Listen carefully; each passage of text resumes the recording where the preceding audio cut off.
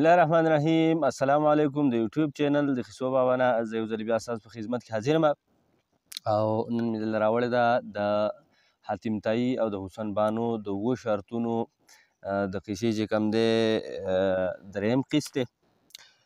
نو په تېر قسط کې تاسو اورېدلي وو چې څنګه حاتم تایي چې کوم دی 2 سوالونه پوره کړه.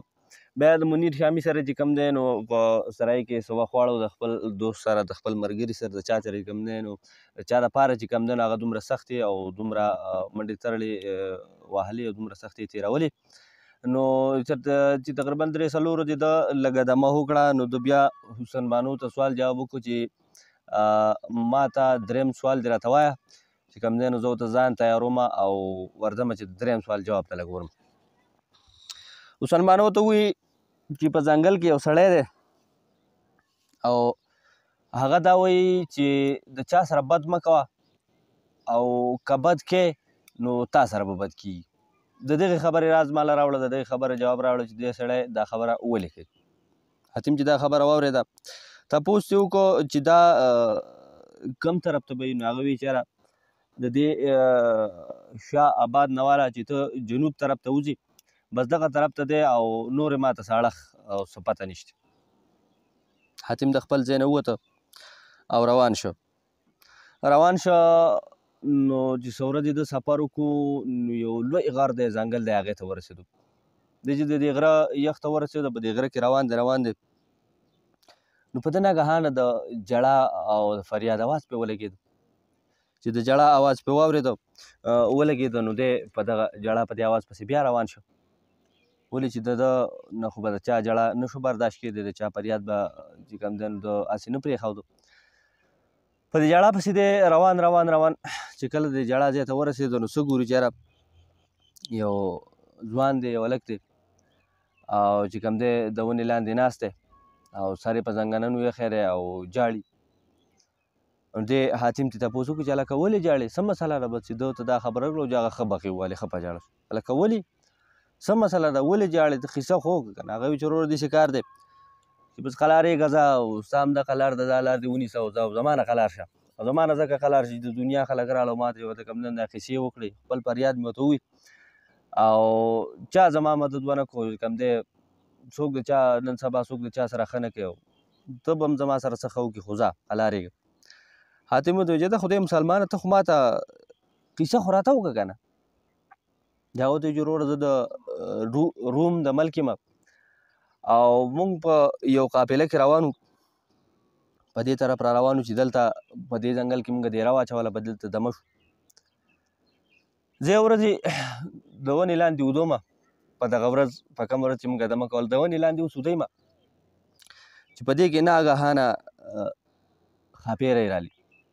ښاپیری رالي د یو د بله ښایسته د بله د بله ښایسته ده. په دې کې یوه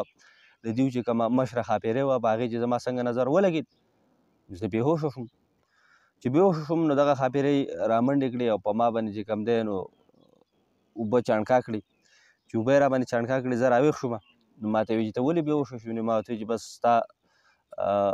حسن او ستا ښکلا چې وایي کوم دا غړه ته پرېوتې ده او بس هغې لیونی کړم دغې دغه کړم.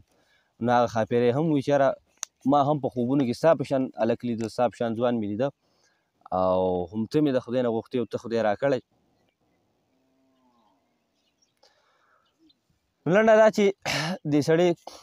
خپل مال دولت هېر شو، خپله قافله ته هېره شوه، قافلې خلک ترې لاړه او دی چې کوم دی په دغه ځنګل کې او په دغه ځای کې چې کوم دی دغه شهزادګۍ سره د دغه ښاپیرۍ سره ایسار شو. ښاپیرۍ ورته وایي چې دا غر چې دی دا هم زما دی او دې کې چې کوم محلونه دي، دې کې چې کوم غارونه دا هر څه زما دی، زه شهزادګۍ یم د دې. لنډه دا خو دې سړي ورسره 2-3-4 میاشتې واړولې دې هلکه. یو ورځ ورته دې هلک وایي چې خوښه دې نه ده چې دغه وکړو د دې ځای نه چېرته ښار ته لاړ شو، زما کلي ته لاړ شو. دا خو موږ په ځنګل کې ناست یو، سهار کېږي او ماښام کېږي او بس دغه ځنګل دی، نور څه موږ ونه لیده. ستا خوښه نه ده چې ښار ته لاړ شو، هلته څه ژوند وکړو؟ ښاپیرۍ ورته وایي چې دا خو د ډېره ښه خبره وکړه خو زما یو شرط دی. جواب ورته وایي چې ستا څه شرط دی؟ وایي چې شرط دا دی او مسله دا ده چې زه به ځمه او د خپل مور پلار نه به اجازت رالم او د هغو نه به رخصت راغلمه نو که هغو مله اجازت راکړه نو بس زه به بیا راځمه او دواړه به لاړ شو او ته وایي چې صحیح ده بس وایي چې ته به دم په دې ځای څارې او زه چې کوم دی نو ځمه او 7 ورځې بعد به زه راځم او بیا به ځو هلک ورته وایي چې صحیح ده نو هلک حتیم تایي ته وي چې ښاپیرۍ چې کوم ده نو هغه چې هغه قتلې ده او 7 ورځې نه چې 7 کاله وشو او زه چې کوم دی په دې ځای ناست یم او د هغې په انتظار کې یم هغه مې د زړه نه هم نه وځي او چې کوم دی ملګري او یاران دوستان رانه هم لاړ او د خوراک څښاک را سره هم څه نشته په پاڼه وخورم په پاڼه ګزاره کوم او د یرې تلی هم نه شم که زه چېرته لاړ شم که هغه اوس راشي په دې ساعت کې او د اوسه په انتظار کې یم او د ښاپیرۍ چې دی څه درک ونه لګېد حتیم هم ډېر خفه شو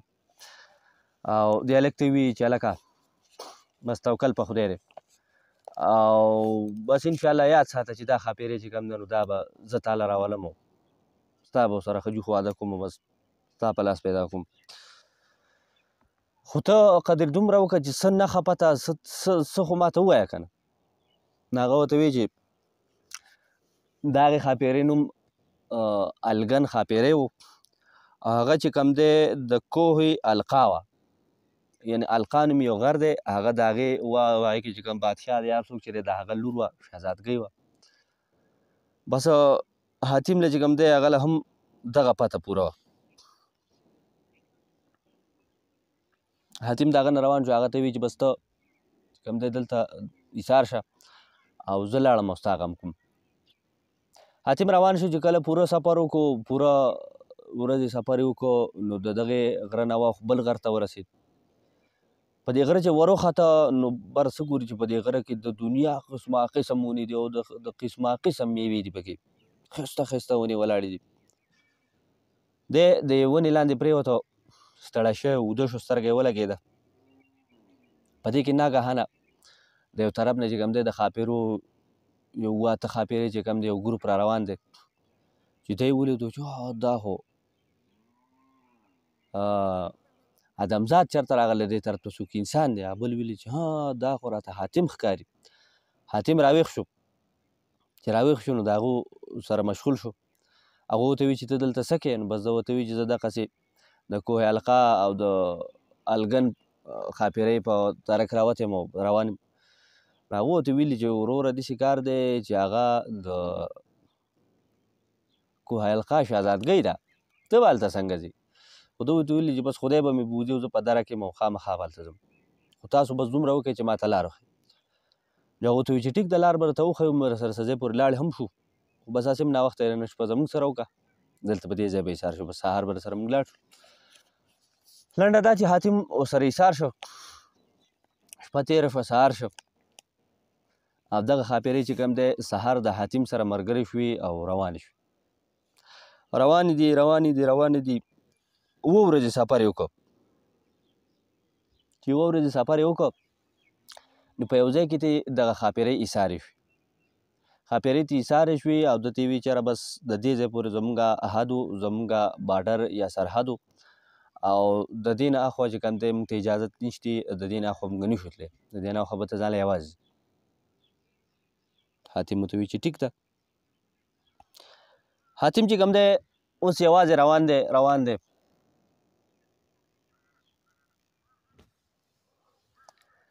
چې ښه پوره سفر یې وکړو یو داسې ځای ته ورسېده چې 2 لارې دي 2 لارې دي یو چوک شانې دی یعنې یو طرف ته هم لار تله بل طرف ته هم لار تله حاتم اوس حیران شو چې اوس په کوم طرف ته اوس به څه کوم خیر خو ټیم ناوخته و د شپې وخت و دی هم په دغه 2 سري ځای کې چې کوم دی نو به دغلته یو ونې ته یې ډډه ووهله او د خوب او د آرام اراده یې وکړه چې کله د ډډه ووهله سترګې د ده لګېدلې نه وي چې په ده بیا د جړا اواز پرې ولګېده چې د جړا اواز پرې ولګېده چې سوچ وکړو نو دا د دې 2 سري چوک یا دا د سوری ځای چې دی کوم دا لار د دې نه یو طرف ته یو قصبه ده یو کلی دی د هغې نه د اواز راځي د جړا شپه ده خو بس دی راپاڅېده چې یاره دا خو بیا څوک جاړي څوک په تکلیف کې دی روان شه چې لږ سفر یې وکړو په یو طرف ته په یو لار باندې یو کلي ته ورسېدو د کلي خوا ته چې کوم دی نو اوس یو ځوان دی یو هلک دی هغه ناست دی او جاړي فریاد کوي د دې تپوس کړی چې هلکه ولې جاړې څه فریاد کوې څه مسله ده په دې نیمه شپه تا ته څه تکلیف دی هغه ورته وایي چې وروره په داسې عجیبه حالت کې ګرفتار شوی یم چې نه یو طرف تللی شم او نه بل طرف ته تللی شم، یعنې نه مې سر خلاصېږي او نه مې خپې. هغه ته وایي چې هلکه څه مسله ده، قیصه خو راته وکړه، آیا کیدای شي که زه ستاسې امداد وکړی شم؟ نو هغه ورته وایي چې وروره داسې کار دی چې زه یو سپی یم، سپی یم، ټریننګ مې کړلی، هر څه مې وو خو نوکري مې نه وه. بس زه به دې طرف راووتم چې یاره بس زه دلته چېرته برابر شم او چېرته نوکري به راته میلاو شي، ډیپټي به راته میلاو شي. دې ملک ته چې رالم، دې ځای ته رالم، نو په دې دوه سري چوک کې چې کوم دی نو زه خطا شوم، لار رانه خطا شوم، زه دې قصبې ته دې ملک ته راواوښتم. دې ملک ته چې راواوښتم نو د دې ریاست مشر چې کوم دی نو هغه جادوګر دی، مسخر نوم یې دی، مسخر جادوګر. چې بس ما چې د دغه جادوګر نوم واورېد زه ویرېدم چې یاره د دې ملک خو بادشاه، د دې ریاست چې کوم دی بادشاه جادوګر دی، دا خو په خطرناک ملک. نو بس ما دا اراده وکړه چې یاره بس د دې ځای نه ځم واپس. د واپسۍ اراده مې وی کړې وه چې په یو باغ ورغلم، په یو باغ ورغلم او ما چې یاره دلته به دمه وکړم، دمه وکړم چې کېناستم، په دې کې اوس سترګې مې لګېدل او په دې کې اوس یو 8 جنکۍ را روانې دي او د دوی په منځ کې چې کوم دا یو ښایسته جنۍ را روانه ده. دا جنۍ چې زما خواله راله او زه یې ولیدم، زه یې راپاڅولم، ما ته ویل چې ته څوک یې؟ ما ورته خپله قصه وکړه چې یاره دغسې مسافر یم او د کار په تکل راوتی یم دغه یم. نجلۍ ما ته وایي چې یاره ته خو اوس چېرته تللی نه شي، ته خو خدای زما په اړه راولولی او چې کوم دی زما اړه د باندې بیخي تباه او برباد شوی دی، ته به اوس څنګه ځې او چېرته به ځې؟ ته خو به زما سره یې. نو ما ورته وایي چې ته څوک یې؟ نو د هغې وایي چې زه خو د مسخر جادوګر لور یم. دا خبره چې ما ورد وي په ما ښه اسمان راکته شو، خدای پاکه د ناوې نه د باران نه پټېدم، د ناوې لاندې مې شپه اوس په څه کوم؟ خیر خو وایي چې شهزادګۍ را باندې زوروره شوه او د ځان سره یې چې کوم دی خپل باغ ته بوتلم. په دې کې ناګهانه وایي چې د یو طرفه چې کوم دی مسخر جادوګر خدای را پیدا کړو، چېرته خبر شو چې یاره د لور سره خو دې څوک ناشنا هلک دی. هغه چې راغی زه چې ولیدم نو ډېر غوسه شو او ډېر قار شو او زما د مرګ اراده یې وکړه. چې هغه زما د مرګ اراده وکړه په دې کې ورته لور را مخې ته شو چې نه پلاره یا بابا دا به نه وجني، دا هلک زما خوښ دی او ما په زوره راوستی دی، ما راوستی دی او زه چې کوم دی د دې هلک سره واده کول غواړم. هسې به د چا سره واده کوم، څوک به مې خاوند کېږي، نو بس دا هلک زما خوښ دی او سپایي دی او هنرمند دی او طاقتور او پهلوان هلک دی، هر څه چې زه به دې هلک سره واده کوم. پلار چې سوچ وکړو نو پلار یې ویې چې یاره دا خبره خو د دې لور مې هم دا خبره ټیک ده، دا باسې واده کوي چا ته به ودیږي. خو بیا دې وی چې یاره داسې په حال اسانه څنګه دله لور ورکړمه؟ هلک ته وی چې ټیک ده هلکه لور به در کومه، واده کوم به یې درته او ځان سره چې کوم دی په اعلی عهده به دې اخلمه. خو د هغې نه مخکې زما 3 شرطونه دي، هغه به پوره کې. چې هغه ته پوره کړي نو ما ته به دا پته ولګي چې یعنې ته واقعي چې ته زما د لور او د دې شهزادګۍ قابل یې، نو زه به چې کوم دی بیا تا له خپله لور در واده کړم او ځان سره به ښه په اعلی عهده والم، ښه په عزت او ښه په دغه به زما سره به. هلک ورته وایي چې جي ستا شرطونه څه دي؟ شرطونه وایه. هلک وایي چې زه اسان سوالونه به اسان شرطونه وایي. نو هغه ورته وایي چې ځوانه داسې کار به وکړي چې زما اولنی شرط اولنی مانګ زما دا دی چې د پریرو مارغه چې دی د هغه جوړه به ماله راوړي، یعنې نر او ماده د هغې یو جوړه به ماله راوړي. یو سوال شو. دویم سوال زما دا دی چې د سور مار مڼکه به راوړي. دویم سوال شو، دا دویم مانګ شو، دویم شرط شو، دویم سوال شو. دریم مانګ زما دا دی چې زه به یو غټ کړهی ږدم، هغې ته به تیل وراړم او لاندې به ورته اور بالم، چې کله ښه سره شو ښه ټیټ نو بس هغې ته به ور ټوپکې او یو غوپه به پکې ووي، بیا به ترې بهر راوځي. نو که ترې ژوندی راووتې نو بس زما لور چې کوم دی بس تا سره به واده کېږي او نور چې ما تا ته کومې خبرې کړي دا به زه پوره کوم. نو بس هغه هلک حاتم ته دا قصه وکړه، بیا په ژړا شو چې یاره حاتمه ته ووایه چې دا سوالونه به زه څنګه پوره کوم؟ ما ته څه پته چې یاره پریرو ځناور مارغه چې کوم دی دا کوم ځای دی، سور مار چې کوم دی هغه په کوم ځای کې دی، د هغه نه به زه څنګه مڼکه راوړم؟ او بیا ورته وایي چې ته دا ووایه یو انسان چې کوم دی هغه خوټ کېدلي او ټقېدلي د تیلو کړۍ ته ټوپ کولی شي؟ دا خو ناممکنه خبره ده. بس هغه بادشاه چې کوم دی د هغه د محل نه زه راوتی یم او څه لار څه ګذر راته نه معلومیږي او د ولږې تندې نه چې کوم دی نو هم زه خراب شوم ولې چې څه کار روزګار مې نشته. حاتم وی چې ځه ټیک ده د الله دې پکې خیر رابېښ کړي د لاسه یې ونیوي چې ما پسې راځه د لاسه یې ونیو او مسخر جادوګر دربار ته لاړ هلته یې مسخر جادوګر ته وي چې بادشاه سلامت تا چې ده ته کوم 3 سوالونه دي ویل دي هغه به زه پوره کوم د ده دپاره به یې زه پوره کوم او چې کله ما پوره کړه نو چې د ده سره تا کومې وعدې کړي دي هغه به ته پوره کړې. بادشاه ورته وایي چې بلکل ټیک ده د هغه دا خیال و چې دا به هم چېرته څوک عام سړی ده ته ګوره او کار ته یې ګوره وایي چې ټیک ده بس ته یې پوره کړه زما خو مانګونه دي شرطونه دي که ته پوره کړې او که ده یې پوره کړي او بس ما د ده سره وعده کړله به زه پوره کړم. نو بیا ورته حاتم وایي چې بس دغه خبره خو شوه خو دا هلک چې دی دا زما ستا سره امانت دی دله به ښه خوراک څښاک ورکوې مېلمستیا به یې کوې زما ته راتلو پورې. بیا ورته وایي چې دا هم څه مشکله خبره نه ده. سپایي هلک چې کوم دی نوجوان هغه یې مسخر بادشاه ته په حواله کړو بادشاه چې کوم دی د هغه ښه خیر خدمت شروع کړ او مېلمستیا یې وله شروع کړه. حاتم چې کوم دی د هغه نه ووته او د اولني سوال په درک کې شو چې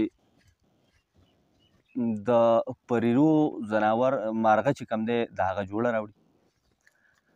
حاتم چې کله پر لاره روانو نو ده سوچ کو چې یاره کله چې زه زخمی شوی یم او ګیدړ ماله چې کوم دی دا زخمونو علاج کو نو هغه د پریرو ځناور د پریرو مارغه چې کوم دی نو د هغه مازغې راوړي زما د علاج لپاره او هغو د یو بل سره بحث کو چې د پریرو مارغه چې کوم دی نو دا په دشت مازندان کې دی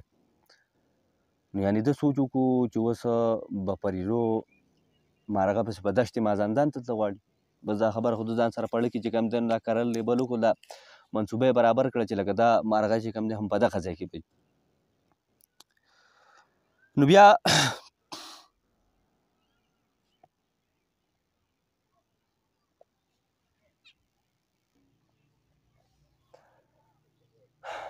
دی اوس روان دی په دې کې یو کلي ته ورسېده او یو کلی دی خو د دې کلي نه خلک لګیا دی ګیر چاپېره چې کوم دی دا کړسار جوړ دی په دې کاشو باندې یو خندق کني خندق. حاتم ورته ویلي چې یاره وروره دا څه کوئ د ګیر چاپېره د دې کلي نه چې کوم دی خندق کني جنګ کېږي که څه مسله ده. هغه خلکو ته فریاد کړی چې یاره وروره زموږ په دې کلي یو بلا عادت شوې ده او دا بلا چې کوم دی هر هفته راځي او زموږ نه یو نه یو کس اوچتۍ وړي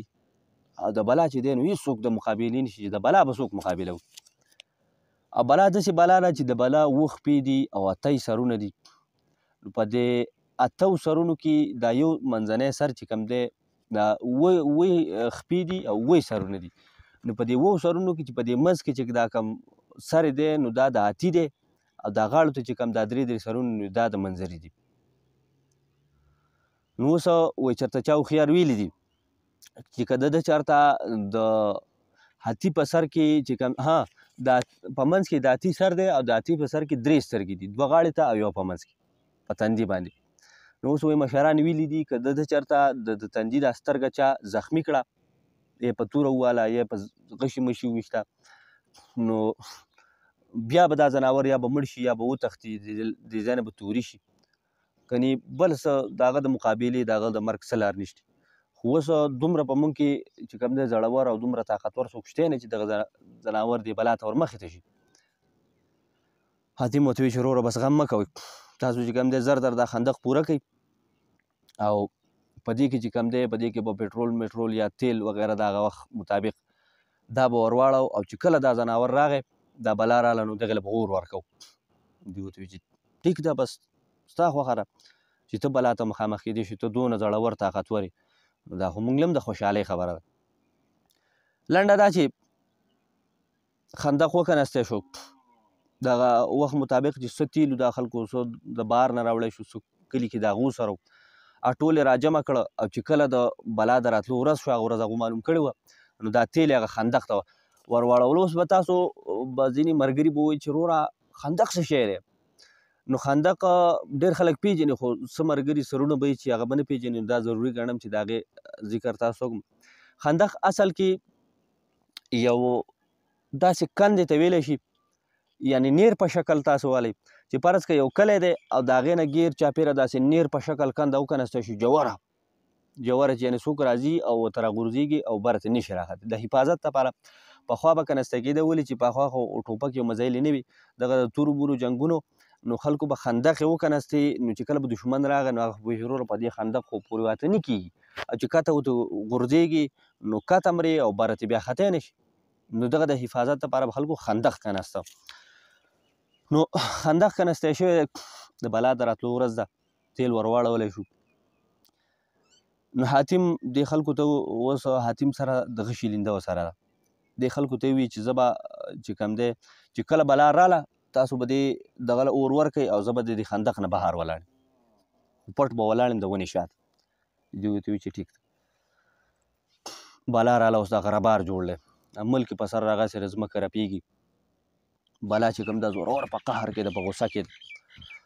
بلا چې څنګه راښکاره شوه نو دې خلکو چې کوم دی زر دې تیلو له اور ورکړو چې تیلو له اور کړو د کلي نه چې کوم دی نو ګیر چاپېره په خندق کې چوتې چوتې لمبې خېږي بلا چې څنګه دې لمبو ته نږدې شوه دا اور پرې ولګېدو بس د اور نه راتیمبه شوه او ښه په قهر کې شوه ښه په غوسه کې شوه ډېره هیبتناکه چغې وسوه ډېره قهر شوه چې نه زما سره تاسو مقابله کوئ چې څنګه د اور واپس را تیمبه کړه دې تپه نو په دې کې ورته شاته چې کوم دی حاتم د یو ونې شاته پټ ولاړو دې زر چې کوم دی د دې ونې نه راووت او ډېر په هوښیارتیا او ډېر په احتیاط سره چې کوم دی نو دغه شیلینده یې راښوده او د هاتي هغه درېیمه سترګه چې کومه ورته هغه کلیوال یاده کړه د هغې نښه یې واخیست بس د الله نوم یې واخیست او غش یې ور پرېښود چې څنګه یې غش یې ور پرېښود د خدای قدرت ته ګوري چې غش یې لاړ او دغه چې کوم دی نو دغه سر په هغه منځ په سترګه ولګېد چې څنګه په دغه سترګه ولګېد او بس دغې بلا چې کوم دی نو دا هیبتناکې چغې ووهلې او دغه ځای نه چې کوم دی نو واپس وګرځېد او وتښتېده خو څه پته یې ونه لګېده د کلي خلک راووته حاتم چې کوم دی نو حاتم ته په خپو پرېوته او حاتم یې چوت کړه خوشحاله او دا جشنونه او خوشحالیانې شوې بیا د کلي خلکو هغه ته وي چېرې زموږ سره چې څه مال او دولت دی نو دا موږ تاله درکوو تا چې کوم دی موږ د بلا نه خلاص کړو حاتم ورته وایي چې وروره داسې کار دی چې دا کار ما د خدای لپاره کړی او دا مې د پیسو او د سلالچ دپاره نه ده کړی بس الله دې تاسو ښه خوشحاله ساتي ما ته بس صرف دواګانې کوئ خلکو ته چې کوم دی په لپو په جولو دواګانې وکړي حاتم دغه ځای نه رخصت شو دا کلي نه رخصت شو روان دی چې څه سفر یې وکړو نو څه ګوري چې یو نولی دی او یو مار دی دواړه د یو بل سره په جګړه دي ورغلي دي دا یو حال جوړ تاسو ته په پته چې نولی او مار چې کوم دی دا د یو بل سخت دښمنان دي حاتم چې څنګه هغو ته ورسېدو نو بس غږ یې به وکړو چې ای ځناورانو ولې جګړه کوئ ولې د یو بل سره چې کوم دی نو دا تاسو شر شروع کړی دی نو دې نولي ورته ووایي چې نه دی به زه وجنم پرېږدم یې چېرته ولې چې دا زما خوراک دی او د ده زما رزق دی او د ده غوښه چې کوم دی به زه خورمه نو دوی ورته وایي چې ای وروره که ته وږې د رزق تلاش او ستا چې کوم دی رزق هغه غوښه ده نو راشه زما د دې وجود نه به چې کوم دی زه تا له غوښه کټ کړمه د دې نه به زه تا له رزق درکړمه دا د خدای په قدرت سره او دا غوښه به تا له درکړم زما د وجود نه ته دا وخوره خو د دې مار نه خلاص بیا مار ته وایي چې ای وروره تا ولې دا ځمکه اسمان په سر راغسېرو دا جګړه دې شروع کړل مار ورته وایي چې وروره دې نوري زما رور وژلی او چېرته یې هم نه پرېږدم ده ورته وایي چې وروره سوال ته کومه او ده ستا رور وژلی بس ته ما مړ کړه زما به دلته به سپورې شي او دی چې کوم دی نو دی به زما د وجود نه غوښه والي نو بس غوښه به وخورو چې د ده دغه به هم پوره شي خو تاسو جګړه مه کوئ دا دغه چې کوم دی فساد مه جوړوئ نولی ورته وایي چې وروره ما ته خو دې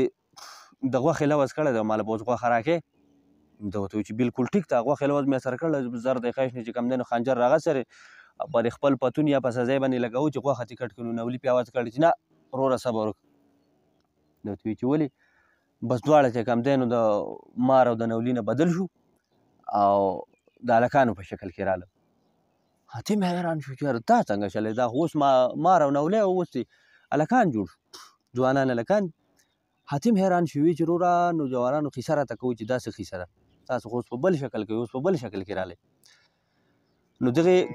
دا نولي شکل کې چې کوم هلک هغه ورته ویل چې ورور داسې کار دی چې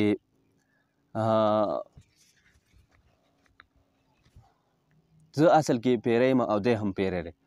او زما او د ده جګړه په دې وه چې زما د خور خوښه ده، زه ورسره مینه کوم او د هغې هم زه خوښ یم او زه ورسره واده کول غواړم، خو دی او د دغه پلار یې ماله نه راکوي. دغه کممار په شکل کې چاپېره هغه ته وویل چې هیر وره چې دا هلک او جنې یو بل خوښ دي واده کول غواړي، نو ولې پکې ته په منځ کې ولاړ یې؟ د هغه وایي چې نه مونږ څه نه دي ویلي، خو ده چې کوم دی زما ورور وژلی او د هغې په وجه چې کوم دی زما پلار نه پرېږدي. ده ورته وایي چې وروره زما پلار نه پرېږدي او بل دا خبره چې زما هم د ده خور خوښه ده او دی چې کوم دی مال هم د هغې اجازت نه راکوي، د هغې هم زه خوښ یم، مال هم د هغې اجازت نه راکوي، نو ځکه چې کوم دی د هغې اجازت نه ورکوم، نه یې پرېږدم ورته. نو دغه وجه ده چې نه کېږي. هغه نولي هغه شکل پیري ته ویلي چې ته ولې دا چل کوې چې د هغه خور ستا خوښه ده او ته ورسره واده کې او د هغه دغه نه پوره کوې بیا. نو هغه ورته ویلي چې یار وروره زه چې کوم دی د پیریانو د بادشاه زوی یم او زما خور چې دا شهزادګۍ ده او زما پلار دا خبره نه مني، زما خو پکې څه نه دي وي. دا حاتم ورته وایي چې بس شابه ما چې کوم دی خپل پلار له بوځه او زه ستاسو جرګه کوم او ستاسو د دواړو ودونه وکړم، خو ما سره به دغه وکړئ چې نورې هېرې تېرې به هېر کړئ چې کوم دی تاسو باسې رشته شي او ملګري به شي او فساد نه به خلاص شي. دوی ویل چې ټیک دی که زموږ دا مسله حل کېږي موږ څه کوو چې فساد. بس دوی روان شوي دي سفر یې کړی دی چې کله ښار ته قابو شوي دي کوم د دغه پیریانو ځای چې نو دې پیري ویلي دي چې وروره داسې کار دی چې زه خو تا ډایرکټ نه شم وتلی، زما پلار به بیا قارېږي، ته داسې کار وکړه چې ته زموږ ښار ته راشې او هلته به دې چې کوم دی سپایان به دې ونیسي ګرفتار به دې کړي، زما پلار نه به دې راولي. ورته وایي چې ټیک ده. دغه دواړه چې لاړه حاتم چې کوم دی دغه ښار ته لاړ، نو چې ښار ته لاړ نو هغه نور پیریانو یا د پیریانو چې کوم سپایان وغیره هغه راونیو او د بادشاه دربار ته یې وړل. د بادشاه نوم چې دی هغه هیوز دی، د هیوز بادشاه دربار ته یې ویوړ. بادشاه ته یې ویل چې بادشاه سلامت ادمزاد مونږ رانیولی، ادمزاد راغلی دی دلته. هغه ورته ویل چې هیر وروره ادمزاده ته څوک یې څه دې نوم دی؟ ده ورته ویل چې بادشاه سلامت زما خو حاتم نوم دی او تا له یو جرګې له راغلی. بادشاه ویل چې ښه لکه ستا نوم خو مې اورېدلی دی، ته خو ډېر بهادر او ډېر تکړه ځوان یې، خو وایه په څه راغلی، په څه جرګه راغلی؟ ما له په څه جرګې راغلی؟ بس زه ورته بیا ټوله قصه کړله چې یاره دغه شان چل دی او ستا د دې زوی او د دغه هلک دغسې معامله ده او ته برای مهرباني داسې کار وکړه چې د دې ستا د لور دغه هلک هم دغه هلک ستا د لور خوښه، ته دې واده وکړه نو بیا د هغې هلک خور ده هغې ستا زوی خوښ دی، ستا د زوی هغه جنۍ خوښه ده، نو هغه پلار به چې کوم دی نه هم اجازت ورکړي دا ودونه به وشي او که نه نو د دې دواړو غټه دښمني ده، دوی خو یو بل وژل او د دښمنۍ نه ولې دا دوستي او دا رشته ښه نه ده. بادشاه چې سوچ وکړو نو د دې حاتم دا خبره پرې ښه ولګېده چې هلکه دا خو تا ډېره د روغې او ډېره د خوښې خبره وکړه. بس وایي چې ټیک ده. بادشاه چې کوم دی په یو ټاکه راضا شو، خپله لور یې هغه هلک ته واده کړه، بل پیري ته واده کړه، د هغه خور چې کوم دی خپل زوی ته راواده کړه، واده وشو، جشن و، خوشحالیانې وې. لنډه دا چې 4-5 ورځې پکې تېرې شوې چې کله د حاتم رخصتېده نو بادشاه چې کوم دی د دنیا زر او جواهر او قیمتي لالونه او غمي چې کوم دی د تالونه یې ډک کړه او دله یې راوړه چې یاره دا تا چې کوم دی ډېره د خیره او د روغې جرګه ماله راوړې وه او ډېره خوشحالي زموږ په ملک کې چې کوم دی راله او دا ته په انعام کې اوسه. نه حاتم ورته وایي چې نه ما خو د خدای لپاره دا جرګه راوړې وه او روغه وشوه د ثواب دپاره او د پیسو دپاره او د عوض دپاره مې نه وه کړې، دا مې خالص د خدای لپاره کړی و او زه پیسې نه هلم، زه مال او جواهر او لالونه او غمي چې دی بدله کې دا نه هلم. باچا ویل چې ښه بیا بس وي چې دا په بدله کې نه هلې نو تحفه خو بالې که نه ډالۍ خو بالې. نو هغه بېچاره ډالۍ نه خو انکار نشته. بادشاه بیا ولګېد یو کونټۍ راواغسته، یو عصا یې راواغسته، هغه له یې ورکړه چې دا عصا واله دا به ستا سره یي خو دا داسې عامه عصا نه ده، عامه کونټۍ نه ده. په دې کونټۍ کې دا کمال دی چې دا کونټۍ ستا سره وه چې د نومې قسمې ماران راځي په تا اول خو تا ته رانږدې کېدی نه شي، که تا ته رانږدې کېږي او ټک ته باندې لګوي په تا به زهر اثر نه کوي، نومې قسمې ځناور چې. بل په دې کې دا کمال دی چې که ته چېرته سیند یا دریاب د له مخې له راشي او دا کونټۍ چې کوم دی دا ته دې دریاب ته ور واچولی نو د دې نه به کښتۍ جوړه شي، کښتۍ به دې جوړه شي، بس دې کښتۍ ته ورخېږه او پورې وځپې. بل په دې کې دا کمال دا دی چې که تا ته نومي قسمه یو غټ ځناور درته راشي چې هر څومره غټ هر څومره طاقتور خو که په دې کونټۍ تاووغ نو هغه چې کوم دی به 2 ټوټې کېږي چې ښه بادشاه سلامت ډېره مننه ډېر الله دې خوشحاله ساته. بیا یې وله یوه مڼکه ورکړه چې دا مڼکه والا دا د ځان سره سنبال کېده. دا له ځان سره سنبال کېده او په دنیا کې چې څه نومونه خطرناک ماران دي، څه نومونه خطرناک ماران دیو که تا وهم چیچي نو چې دا ستا سری هغه زهر به چې کوم دی نو ستا وجود ته نه داخلېږي. هم د دې کونټۍ پیشن دا هم یو قیمتي چیز دی، دا ځان سره سنبال. حاتم د باچا شکریا ادا کړه، دغه دواړه څیزونه د ځان سره سنبال کړه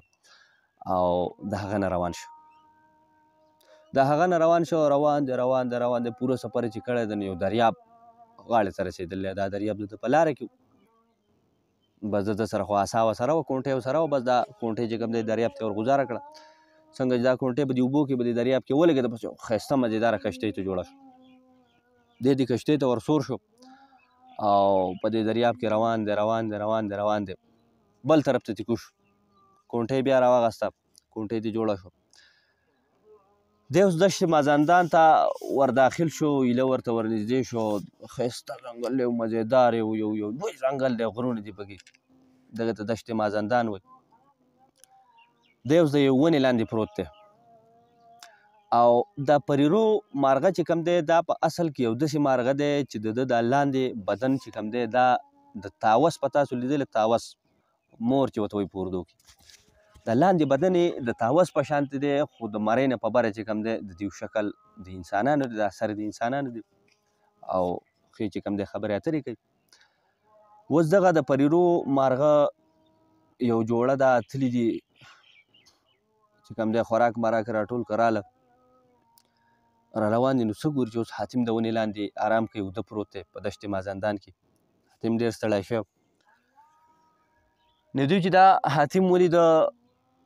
دوی اوس په هوا راله په دې ونه کې چوت ناست دي. نو یو بل سره دغه کوي چې دا خو حاتم نه دی، یا بلې ښځې ورته ویلي چې هو دا خو حاتم راته ښکاري، دا خو ډېر نر او تکړه ځوان دی، همیش چې کوم دی نو د نورو دپاره چې کوم دی ځان په سختو کې اچوي او ځان په ازمیښتونو کې اچوي او د نورو خلکو خدمت کوي او د نورو خلکو مدد کوي. نو دا ښځې ورته وویل چې آیا دا به څه له راوتی؟ دا خاوند یې ورته وویل چې ما ته پته ده. دی چې کوم دی دی د مسخر جادوګر په مانګ په شرط راوتی دی او هغه ورته دا ویلي چې د پریرو مارغه یعنې زموږ یو جوړه وله پکار ده. او دی چې کوم دی د هغه سپایي او د هغه په خدمت راوتی دی. ښځو ورته وویل چې یاره څه ورسره وو، دا خو ډېر ښه سړی دی او زموږ په دغه چې د ده کار کېږي نو دا خو پکار دی چې موږ د ده امداد وکړو. سړی ورته وویل چې بلکل ټیک ده، دا خبره خو ستا ښه ده، وایي راځه. بس دوی د ونې نه راکوز شو، د حاتم مخې ته کېناسته. څنګه چې دوی کېناسته آواز یې وکړه، حاتم راویښ شو. ناګهانه څه ګوري چې یاره پریرو مارغه چې کوم دی راغلی مخې ته ورته ناست، خبرې اترې کړلې. بیا یې د ده نه هسې تپوس کړل چې حاتمه څه له راغلی؟ بس ده ورته رښتیا ټوله قصه کړله چې ورو دغسې کار چې ستاسو په جوړه پسې راغلی یم او بادشاه دغسې یو بادشاه دی، ستاسو جوړه یې رانه غوښتې ده او دا ستاسو جوړه چې زه ویسم د هغې په بدله کې به دغسې یو نیک کار به کېږي، د چا خدمت په پوره کېږي. بس پریرو مارغه ورته ویلي چې حاتم ته ډېر نیک سړی و، د هر چا امداد کوي او ډېر په نیک مقصد راوتی او بس زه ټیک ته موږ به دا قرباني وکړو چې زموږ د بچو یو جوړه به موږ تاله درکړو او بس زه ته دا ویسه ستا لپاره به موږ دا قرباني وکړو چې دومره قربانیانې کې نو موږ به هم دا قرباني وکړو. حاتم ډېر خوشحاله شو. هغه وله د خپلو بچو نه چې کوم دی یو جنۍ او یو هلک یعنې یوه جوړه یې ته راواغسته او ده ته یې حواله کړه چې بس دا واله او ځه. حاتم را واپس شو، واپس د هغه ځای نه را روان شو. اذان کېږي، بخښنه غواړم لږ دمه به وکړو. حاتم مسخر جادوګر له د پریرو مارغه چې کوم دی جوړه یې وله راوړه. بیا ورته وایي چې مسخر جادوګر چېرته دا خو سړي چې کوم دی یو مانګ پوره کړه. بیا ورته وایي چې ځوانه اوس داسې کار وکړه چې زما دویم شرط پوره کړه. دویم شرط دا دی چې د سور مار مڼکه ماله راوړه. هغه ورته وایي چې بادشاه سلام دا خبره خو دې ټیک ده، خو دا سور مار به یي په کوم ځای کې؟ هغه ورته وایي چې دا د کوهقاب په دشت سرخ ورته وایي په هغه ځای کې به یي، دا به تا ته هلته میلاوي. بس حاتم وایي چې صحیح ده. حاتم د هغه ځای نه ووته، روان شو، سفر کوي ښه پوره سفر چې ده وکړه نو ناګهانه ده له مخې له چې کوم دی یو لړم راغی. لړم دی او لړم دومره عجیبه لړم دی، دومره غټ لړم دی، یعنې غټ چرګ یا غټ بانګي دومره غټ لړم دی او رنګ برنګ دی، په 7 رنګو کې دی. ډېر خطرناک لړم ښکاري. حاتم چې ولیدو نو ډېر ته ویرېدی چې یاره دا ډېر هیبتناک لړم دی چې دا څنګه شی دی. خیر ده په دې لړم پروا ونه کړه. دا لړم لاړ د یو کاڼي لاندې چې کوم دی ننوتو پټ شو او دغه ځای کې خواته چې کوم دی یو کلی دی نږدې، دی دغلته ایسار شو. د ماښام ټایم و. د دغه کلي خلکو دله خوراک څښاک او هر څه چې کوم دی میلمستیا یې وله وکړه. چې کله سهار شو دغه خلکو چې کوم دی خپل څاروي ماروي دغه ځای ته چې کوم دی راوشړل د سر دپاره. سهار وختي ټایم دی. په دې کې اوس دا لړم چې کوم دی دا د خپل سوړي نه دا کاڼي نه راووت او راغی او دا ټول میښې او څه ځناور چې دوی له یو ټاک ورکړ بس دغه به راغورځېده او پټاک په مړه کېده، راغورځېده او پټاک په مړه کېده. بیا لاړ بیا پټ شو. حاتم اوس دا لړم سیکی او ډېر هیبتناک او ډېر خطرناک لړم دی. چېرې دا څه کیل ده، څه تماشه ده. په دې کې د کلي نه 4-5 کسه راله او د حاتم چې دا غواګانې دا شینې ولید ته ویل چې لکه دا څنګه چل دا شینې ټول مړ دي، داسې چلو. حاتم ورته قصه وکړه چې وروره ډېر یو عجیبه لړم دی او یو غټ لړم دی او په 7 رنګو کې دی او راغی او دې ټولو ځناورو له چې کوم دی یو ټاک ورکړی دی او پزه یې راچولي تخته کړي دي. سړي د ده نه روان شو چې ښه د دې خو څه غم کول غواړي. نو سړي چې څنګه روان شو حاتم هم یو طرف ته روانېده. نو حاتم ښه ګوري چې دا لړم بیا دا کاڼي نه راوت، بیا دا کاڼي نه راوت چې منډې کړي دغه 3-4 کسه چې وو نو دوی له چې کوم دی هم دی په خپو باندې ټاکونه ورکړل، دا هم پاټک راوغورځول او بیا یو طرف ته روان شو. حاتم حیران شو چې دا خو ډېر هیبتناک او ډېر خطرناک څیز دی، ده سره به اوس څه کوو. دا لړم چې څنګه روان شو د حاتم هم په دې لړم پسې غلې روان دی چې څه ځای پورې لاړه د لړم نه غلې غوندې کې چې کوم دی په ځای ودرېدو، غلې غوندې کې دې مار جوړ شو. حاتم هغه حیران شو چې خدایه پاکه دا څه ماجره ده، دا څه کمال دی. مار روان دی د ماښام وخت شو نو مار لاړ، دی پسې هم غلې پټ پسې روان دی. مار لاړ یو سوړي ته یو غار ته ننوت. دی هم چې کوم دی لرې د دې غار نه په دې بوټو کې د یو ونې لاندې چې کوم دی غلې غوندې کې پرېوته. چې کله نیمه شپه شوه دا مار د دغه سوړي نه راووته لاړ د بادشاه محل ته. د بادشاه محل ته لاړ نو بادشاه هم وچیچه. بیا د بادشاه له کمرې نه راووته او د بادشاه وزیر هم وچیچه او دواړه پاټاک مړه شو. بیا واپس راغی خپل غار ته. سهار په ښار کې چې کوم دی نو چغې چغارې شو، دا خبره مشهور وه چې یاره بادشاه او وزیر چې کوم دی مار چیچلي. حاتم حیران شو چې یاره مار خو بیا توره واله، دا خو څه عجیبه شی دی. مار روان شو، بیا حاتم پسې هم روان شو. مار روان دی او حاتم روان دی. مار د څه ځای پورې لاړ،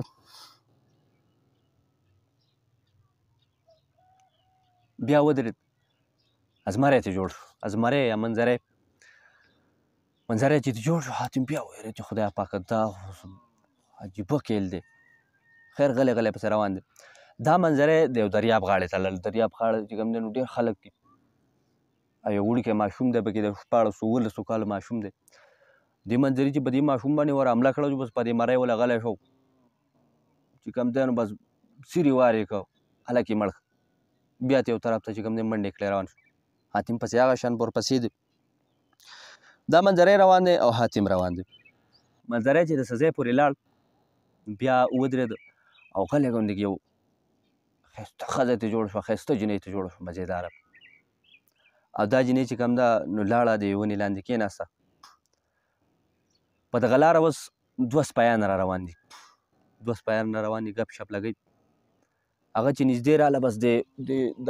منظرې نه چې دا جنۍ جوړه شوې دا اوس جاړي، بس ملک یې په سر راغستی. بس دې یو سپي ته تپوس کړلی چې ته ولې جاړې؟ هغې ته ویلي چې تاسو څوک یې؟ هغې ویل چې موږ خو لا اول وروڼه یو، بیا چې کوم دی سپیان یو او ته ولې جاړې؟ ته موږ ته خپل چې کوم دی نو مسله راپېښ کړه چې څه مسله ده؟ بس هغې ورته ویلي چې بس د خاوند سره راوتې وم، بس هغه رانه یو طرف ته وتېرې او چېرته تللی او زما نه اوس لاره هم خطا شوه، نه راته د کور لاره معلوم ده نه راته د خاوند د کور لاره معلومه ده. خاوند رانه چېرته تللی یا به تښتېدلی.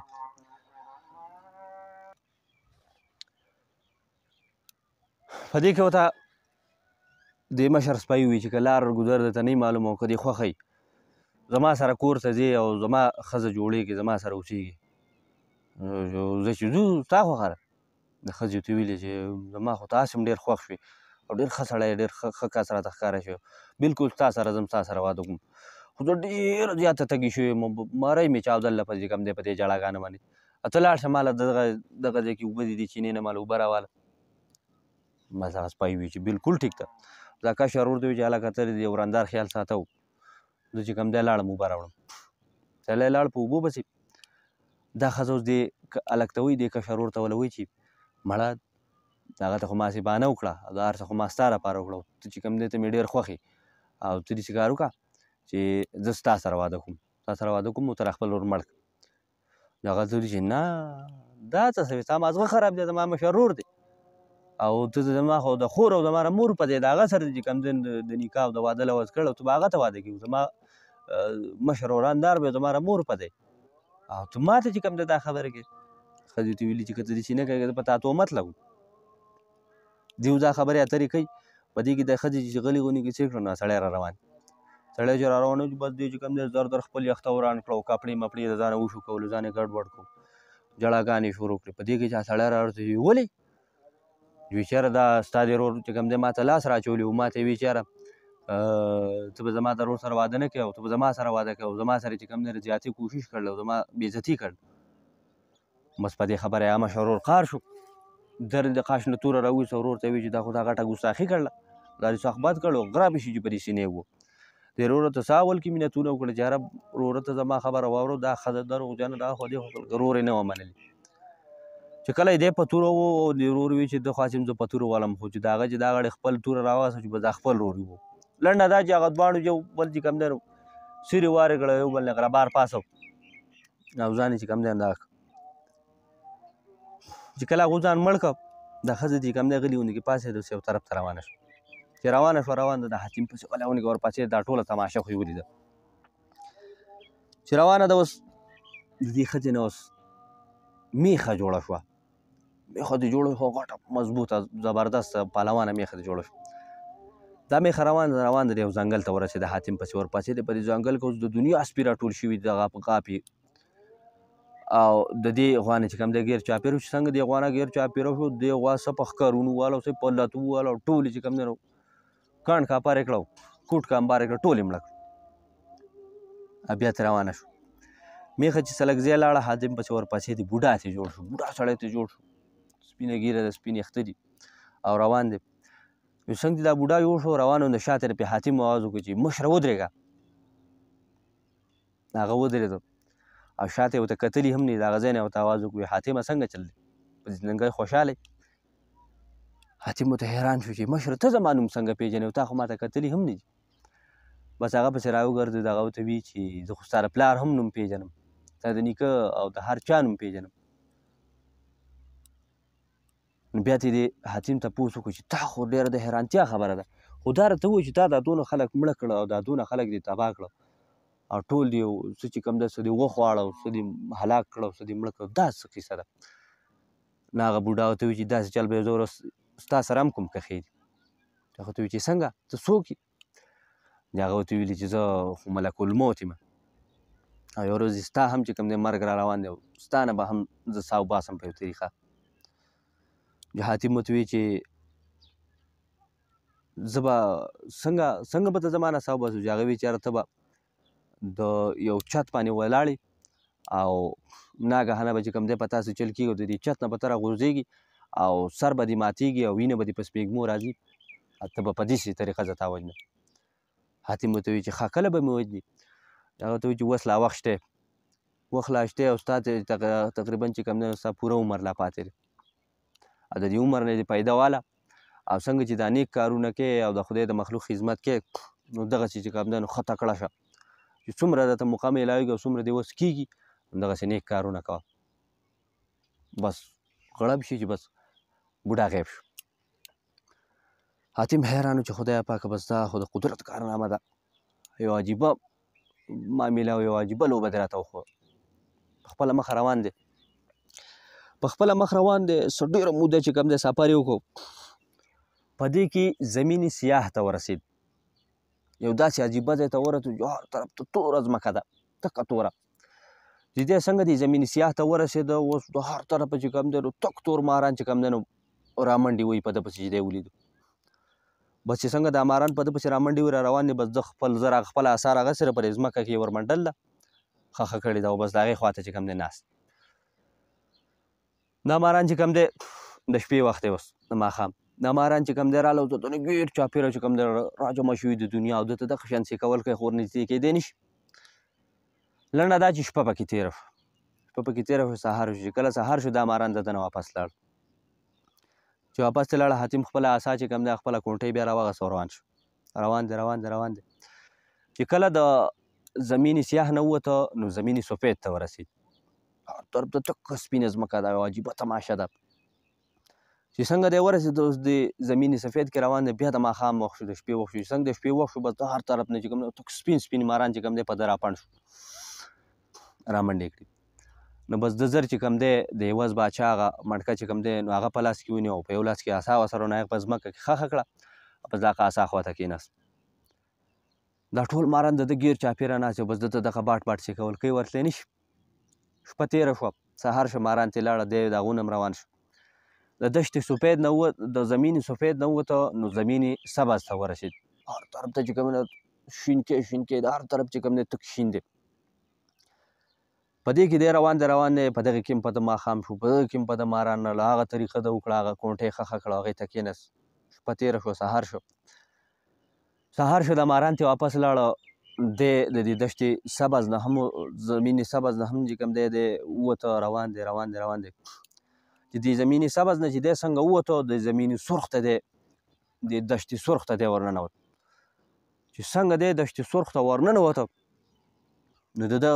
قدم او د ده وجود چې کوم دی په سوځېده شو. 3-4 قدمه چې ده واغسته نو بس د ده مرۍ چې کوم دی نو هغه وچه کلکه شوه. بس ده وی چې مرۍ مې وچاوده او تږی شو خو بیخي لیونی شو. چې یو څو قدمونه یې نور واغسته نو بس ده وی چې یاره زما په دې وجود کې خو بس اور ولګېد او بس حاتم وی چې بس دا زما چې کوم نن اخرنۍ ورځ ده، د دې نه زما بچ کېده ګران دي. په ځمکه راوغورځېد. چې په ځمکه راوغورځېده په دې کې اوس یو بوډا رانمودار شو د غیبونه، بوډا سړی د مزېدار، او دې حاتم ته و چې حاتمه پاسه حوصله وکړه، همت وکړه، ته خو ډېر بادر او ډېر تکړه ځوان یې. نو حاتم ورته ووایي چې بابا څه وکړمه، داسې یو عجیبه دشت ته راغلی یم، داسې عجیبه ځمکې ته راغلی یم چې وجود مې کار پرېښده، بس ما ته خو خپل مرګ نږدې ښکاري. ورته وایي چې نه، تا ته خو ډېرې خبرې پرتې دي، او ته داسې کار وکړه چې تاله چې کوم د یږ هغه لور چې کومه ستا ښځه وه هغې چې تاله کومه منډکه درکړې وه ستا په ټوپۍ کې یا ستا په پټکي کې ده، شا به هغه زر راواله او په خوله کې کېده.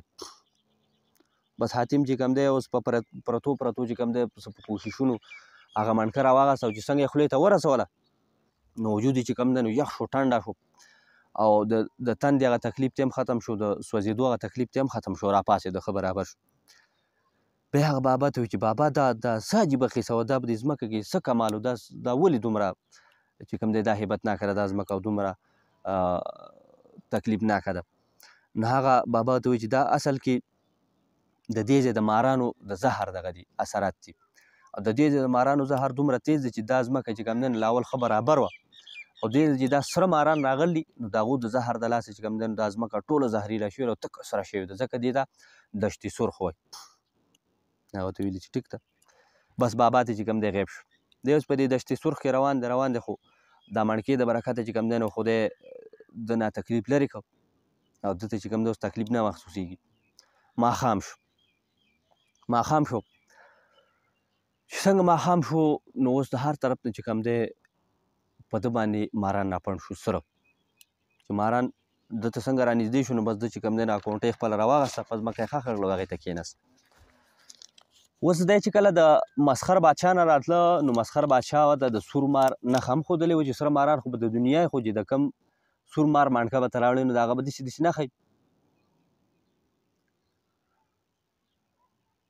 نو د نه ګیر چاپېره دا سره ماران اوس ناست دي، د له نږدې نه شي راتلی، شپې وخت دی. د چې کوم دی دا ټول ماران ګوري چې یاره په دې کې زما ته مطلب مار کم یو دی مانکه به د کم مار په سر کې د کم مار په خوله کې وي بس ده یو مار پکې ولیدو په هغه کې هغه نښې هغه نشانات پکې وو چې د کم مار په خوله کې یا مانکۍ څنګه چې د سهار وخت نږدې کېدو والا شو او دا نور ماران چې کوم دی د ده نه واپس تلو والا شو خپلو ځایونو ته او دا کم مڼکې والا مار چې دی هم روان و حتیم زر خپله کونټۍ راویسته او د هغه مار په سر یې داسې کېښوده چې څنګه یې د هغه مار په سر کېښوده بس هغه مار په ځای دغه شان ودرېد په ځای دغه شان ودرېد او خوله یې کولاو شوه او قدرتي چې کوم دی د هغه په خوله کې کومه مڼکه وه کوم کاڼی چې و هغه یې د جبې له راغی د خولې له راغی چې کله یې خولې له راغی بس بیا حاتم چې کوم دی د هغه نه کونټۍ اوچته کړه غلو ډېر پاچا ته یې لاس ویوړ او د هغه د خولې نه چې کوم دی هغه مڼکه راوغسته مڼکه یې ترې راوغسته بیا د هغه سر له چې کوم دی غلی ورنه ټک را پرېښود چې څنګه له ټک را پرېښود مار چې کوم دی بیا را بیدار شو بس د هغه ځای نه منډې کړې خپې سپږې کړې حاتم مڼکه د ځان سره په رومیال کې یا په کاغذ کې په شي کې چې کوم دی بنده کړه او په جیب کې یې کېښوده او د هغه ځای نه واپس را روان شو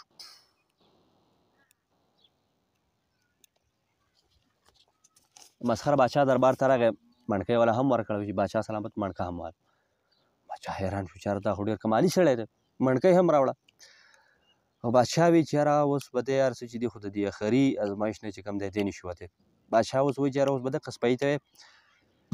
زما درېیم شرط دا دی چې زه به یو لوی کړهی دی هغې ته به تیل وراړم اور به پسې لاندې بلوم چې کله ښه سره شو دی به هغه کړۍ ته ورخیږي غوپه به پکې وي بیا به ترې راوځي هغه سپی هلک چې کوم دی نو هغه هم ولاړ هغه چې دا خبره واورېد بس غونی یې پې ځک شو حاتم ول حوصله ورکړه چې بس چپ څه به وی نه الله به خیر کوي په الله به توکل ساتي لنډه خبره دا چې کړهی راوړی شو لاندې ته اور بل کړه شو غټ کړهی دی تیل پکې واړولی شو ښه سره شو چې تیل ښه لوګی شروع کړو ښه ډانډه شو دې حاتم زر خپل هغه مڼکه راوسته چې کومه ول هغه خپلې ښځې ورکړو د هغه یږ لور هغه مڼکه یې راوغسته او دې هلک له یې ورکړه او ده ته یې وویل چې دا مڼکه غلي ونې کړو ده ته یې وویل چې دا مڼکه غلي په خوله کې کېږده او ښه بېغمه چې کوم دی لاړ شه دې تیلو ته ورټوپ کړه او خدای به توکل ساتي ستا یو یخته نشي سېځلی او بس ورټوپ کړه بیا ترې راوځه هلک وایي چې زه ټیک ده هلک مڼکه په خوله کې کېښودو چې کله د غوړو ښه ټیټ لوګی شروع کړو ښه سره شو نو بس غلی غلی ورغی او څه لږی خو ډېره پړه کې یره هم وه خو بس دې کړهي ته چې کوم دی نو ورټوپ یې ورخت چې څنګه دې کړهي ته ورټوپ نو بس کړهي دا تیل ورته داسې ښکاري لکه په اوبو کې چې ناڅي په اوبو کې چې ناڅي په اوبو کې لا بس چواب شو لکه د یوه غوپه نه چې 8 غوپې پکې ووالې 8 غوپې پکې ووالې او بیا ښکلی د کړهي نه راکوز شو واپس ترې راغی مسخره باچا حیرانه چې دا څه کارنامه وشو بیا حاتم مسخر باچا ته وایي چې باچا سلامت ستا 3 مړه شرایط مونږ پوره وکړو او اوس ته چې کوم دی نو ته اوس خپله واده قایمه کړه بادشاه وایي چې یاره بلکل زما 3 سوالونه پوره شو 3 واړه شرطونه پوره شو او زما سره چې کوم دی نو اوس څه بله لار نشته د دې نه چې زه دې هلک ته د خپله لور واده کړم شهزادګۍ ورته واده کړم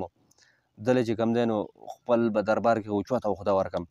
زما چې کوم دی دی به زما را پوج مشر شي د نن نه بعد او زما لور به ورته واده شي لنډه دا ده چې د بادشاه لور هغه ته واده شوه واده وشو حاتم د هغو نه رخصت شو روان شو ولې چې هغه ته بل کار ته هغه به ځي کوه القا ته او کوم الګن ښاپېرۍ چې ده هغه به را پیدا کوي د هغه هلک دپاره چې کوم هغه د بل په تمه کړی دی د څه سفر وکړو روان دی په یو ځای کې دی چې کوم دی دمې ته حصار شو کوه القا ته اوس دی نږدې دی په دې کې اوس څه ګوري چې یاره د ښاپېرو چې کوم دی یو ګروپ چې کوم دی خنداګانې کوي او مذاقونه کوي ټوکې ټکالې کوي روان دي په تیزۍ سره روان دي دی پسې ورپسې شو څه منډه یې پسې ووهله خو بس د نظر نه یې غیبې شو چې د نظر نه یې غیبې شوې بس دی سیده روان دی یو غار ول مخې له راغی اوس عجیبه غار دی او غټ غار دی تیس حیران شوی دی د غار دی خولې له ورغلی چې یاره دا څنګه غار دی دا څه ماجره ده څه قیصه به یې دلته خو دی چې څنګه د غار د خولې له ورغلی نو د غار دا خوله چې کوم ده داسې خویه ده لکه ته به وایې چې چا پې صابون مږلی دی یا پې چا تیل اړولی دی څنګه چې دی د غار د خولې له ورغی یو کش شو دی چې کوم دی وغورځېدو په دې غار کې خویږي روان دی حد تر دا چې بل طرف ته غورځېدلی بل طرف ته چې غورځېدلی دا حاتم چې راپاڅېد غیر چاپېره وکته نه غار و نه هغه ځای و نه هغه ملک و یو ناشنا وطن چې کوم دی یو ښایسته محلونه دي پکې غټ باغونه دي ښکلي چمنونه دي هر طرف ته چې کوم دی نو دا ښاپېرې ماپېرې ګرځي راګرځي ټوکې ټکالې خنداګانې کوي ته حیران شې چې خدای پاک دا څنګه قصه ده په دې کې د ښاپېرو یو ګروپ ته یې ولیدو چې دا خو ادمزاد راغلی دی زر راغلي د ده نه ګیر چاپېرې شوي دي د دې چې ته څه کې او ته دلته څنګه رالي بس دوی چې دا خو زه خپل خدای راوستی نو چې ته په څه نیت راغلی غوسه شوې ورته ټول خار شو دې ته ورته قصه کړله چې دغسې د الګن ښاپېرۍ طالب یم او د هغې په درک راوتی یم هغه ورته ویلي چې ښه هغه خو د دې کوه حلقه د باچا لور ده شهزادګۍ ده ته د هغه سر څنګه میلاوېدی شي دا خبره ناممکنه ده او ملګرو وایي چې بده خو راکې ښوده غواړي وهل غواړي وجل غواړي خپل ملګرو ته ټول وایي چې راکېږدي بس ده ورته دغه شان سر کته چې ستاسو خوښه ده چې څه کوئ چې ده ورته سر کته کړو هغه وایي چې دا څه عجیبه سړی دی دا حاتم څه عجیبه سړی دی چې څه ورته وایې چې نه جنګ کوي او نه د دې ځای نه ځي او دا څنګه عجیبه سړی دی بیا ورته ویلي چې ښه چې ته نه خلارېږي خامخا لکه د دغه ښاپېرۍ سره مېلاېدل غواړي ده ویلي چې او خامخا نو دې ورته ویلي دې ښاپېره ورته ویلي چې ته په دغه سره میلاو شي خو دغه ښاپېرۍ چې کوم ده نو په 2-3 ورځې بعد دې باغ ته په چکر راځي او بیا به د ورسره په څه طریقه میلاو کړو تر هغې پورې به زموږ سره ده ورته ویل چې ټیک ده ستاسو خوښه ده کله د ښاپېرۍ باغ ته د راتلو ورځ شوه نو دې ښاپېرو دې حاتم ته ویل چې یاره موږ خو داسې نشو بوتلی خو تا به موږ وتړو بیا به د هغې له ویسو چې یاره موږ ادمزاد نیولی دی ګرفتار کړی دی ده ورته ویل چې دغسې وکړئ خو په څه طریقه ما دې ښاپېرۍ ته مخامخ کړئ چې زه سره خپله خبره اتره وکړم ده ورته ویل چې ټیک ده خیر دی وتړه ښاپېرۍ په باغ کې الګن ښاپېرۍ چې کوم دغه چکر یې رالګوي په یو ځای کې په تخت باندې ناست سره دمه کوي بس دا یو څو ښاپېرۍ ورته ورغلې ورته ویل چې جی شهزادګۍ صاحب موږ دغسې یو ادمزاد راغلی موږ ګرفتار کړی دی او ستا مخې ته یې پېښ کړو هغوی چې راولئ دا ادمزاد څوک دی دلته څه کوي ادمزاد حاتم چې وله مخې ته راوست حاتم چې څنګه په دې الګن ښاپېرۍ نظر پرېوت نو فورا چې کوم دی نو عاشق شو پرې ولې چې دا ډېره ښایسته وه ډېره حسین او جمیل وه بل طرف ته دې الګن ښاپېرۍ چې څنګه دی ولیده چې بس دا حاتم یې ډېر خوښ شو او تپوس یې چې ته حاتم دی دوی ورته ویل چې زه حاتم یم ویل چې زر دا پرانه دی نو د دې ښاپېرۍ نه هغه بل الګ هېر شو او د دې حاتم نه هغه الګ هېر شو چې زه خو د هغه په کار راوتی یم په بله لار شو د حاتم ښاپېرۍ خوښه شوه د ښاپېرۍ چې کوم دی حاتم خوښ شو حاتم یې راوسته د ځان سره یې کېنو حاتم نو اوس خبره اتره هېر ده او خبرې اترې وې خیر دا لنډه دا چې شهزادګۍ چې لاړه خپل محل ته حاتم بیا د هغه نورو ښاپېرو سره حاتم چې کوم دی اوس په سوچونو کې د خفه ناست ویده شو چې څنګه ویده شو نو په خوب کې یو بزرګ راغی یو مشر دی حاتم ته ویل چې حاتمه ته خو ډېر چې کوم دی نو امانتګر سړی وي امانتګر هلک وي او تا خو د چا په امانت کې خیانت نه دی کړی دا تا ولې خیانت شروع کړلی ته د الله نه یېرېږي حاتم چې کوم دی یکدم را بیدار شو چې یکدم را بیدار شو ویرېده د خدای نه د خپل غلطۍ معافي وغوښته چې خدای پاکه زه خو دا خو د بل چا امانت و زه خو د بل چا په کار راوتی یم زما په خپله چې کوم دی نو اړه بې قابو شو بس د خدای نه توبه وایسته په سباله چې کوم دی الګن ښاپېرۍ بیا راله باغ ته دی ورسره بیا میلاو شي چې بیا ورسره دی میلاو شي بس ده ورته د هغه هلک ذکر وکړه چې یاره زه خو دغسې په اصل کې چې کوم دی نو زه دغسې د هغه هلک په تکل راوتی یم هغه هلک خو په تا پسې ړه وچاوده ستا په انتظار او ته چې کوم دی نو دلته مزې کې الګن ښاپېرۍ چې دا خبره واورېده خفه شوه هغه ته یې ویلي چې ته به ما ته د هلک ذکر نه او دغه هلک خو چې کوم دی زما نه دی خوښ زما خو ته خوښ او زه چې کوم دی ستا سره به واده کوم حاتم حیران چې شو خدایه پاکه دې سره وس څه کوې لنډه دا چې شپه شوه حاتم بیا اوده دی په خوب کې بیا ورته بزرګ راغی هغه بزرګ د حاتم ورته وایي چې یاره بابا څه وکړم ما خو د خپل دغه نه واوښتم خپل اړه مې قابو کړ او د خیانت نه خلار شوم خو اوس د دې ښاپېرۍ سره څه وکړو دغه ورته ویلي چې حاتم فکر مه کوه ته داسې کار وکړه چې تا له چې ستا ښځې کومه مڼکه درکړې د هغه په څه طریقه په اوبو کې ومږه په شربت کې یا په څه شي کې بخښنه غواړم هغه ته ویلي چې ته په څه طریقه داسې کار وکړه چې په دغه ښاپېرۍ باندې هغه هلک راوغواړه او په هغه هلک چې دې راوغوښته نو بیا به یو شربت جوړ کړي او په هغه شربت کې به د دغه هلک لاړې شاملې کړي او دا خپله مڼکه به پکې ومږي دا به په دغې شهزادګۍ اوس کې ته بیا د قدرت تماشه سې کوه ده ورته ویلي چې ټیک سبا شو بیا چې کوم دی شهزادګۍ باغ ته راووته بیا حاتم ورسره ناست دی ملاقات ګپ شپ لګوي دې حاتم ورته ویلي چې یاره ښاپېرۍ بس زه ټیک د ستا هغه هلک نه دی خوښه او زه دې خوښ یم ته چې هر څه وې ستا خبره صحیح ده خو یو پېره خو هغه هلک راغواړه که نه ډېر عجز دی او چې کوم دی ستا سره ډېره مینه کوي ته یې ډېره خوښه او تا پسې ډېر ژړلي او ډېر فریادونه یې کړي دي او یو پېره خو هغه وغواړه چې ستا دیدار خو وکړي تا خو ویني که الګن ښاپېرۍ وي زه ټیک ته دا خبرې به دې ومنم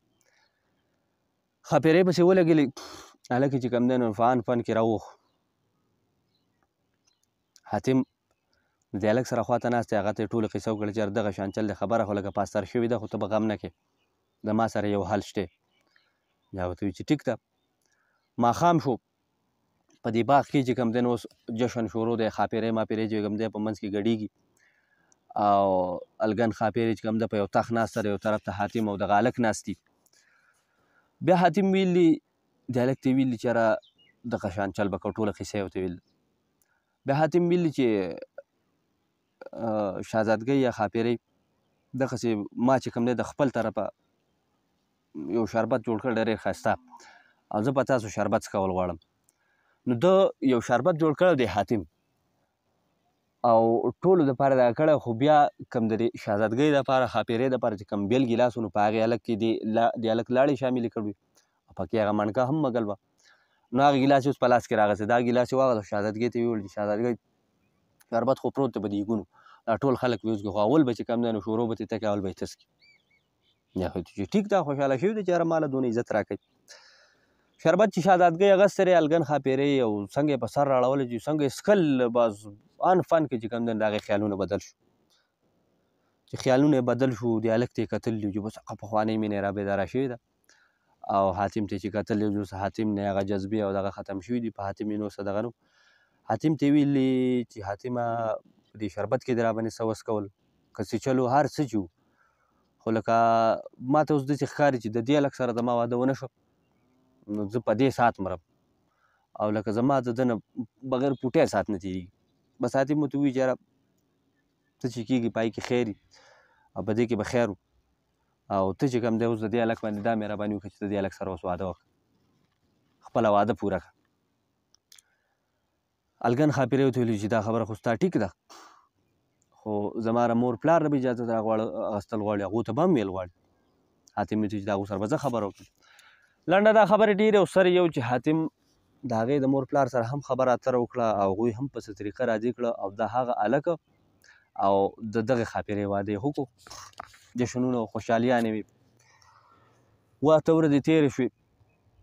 بیا حاتم دوی ته ووایي چې یاره زه خو دغسې په خپل یو کار راوتی وم د یو سوال په درک راوتی وم زه اوس ځمه په خپل درک شهزادګۍ ورته ویلي چې ټیک ده ته خو ځې خو داسې به نه ځې زه د ښاپېرۍ نه سره ملګري کوم او دوی به چې ته کوم ځای ته تله غواړې دوی به تا وړي یا ورته وایي چې ډېره ښه ډېره مهرباني دغه ښاپېرۍ ورسره ملګري شوي دي او دلې چې کوم دی یو قالین یې راغوستی دی په قالین ناست دغه ښاپېرو د قالین اوچت کړی دی په هوا کړی دی او دی چې کوم ځنګل ته کوم ځای ته تلل غوښتل هغه ځای ته تللی چې په کوم ځای کې بیا یو سړی و یو بوډا و هغه به د اواز کو چې بد مه کوئ کنې بد به تر ده رسي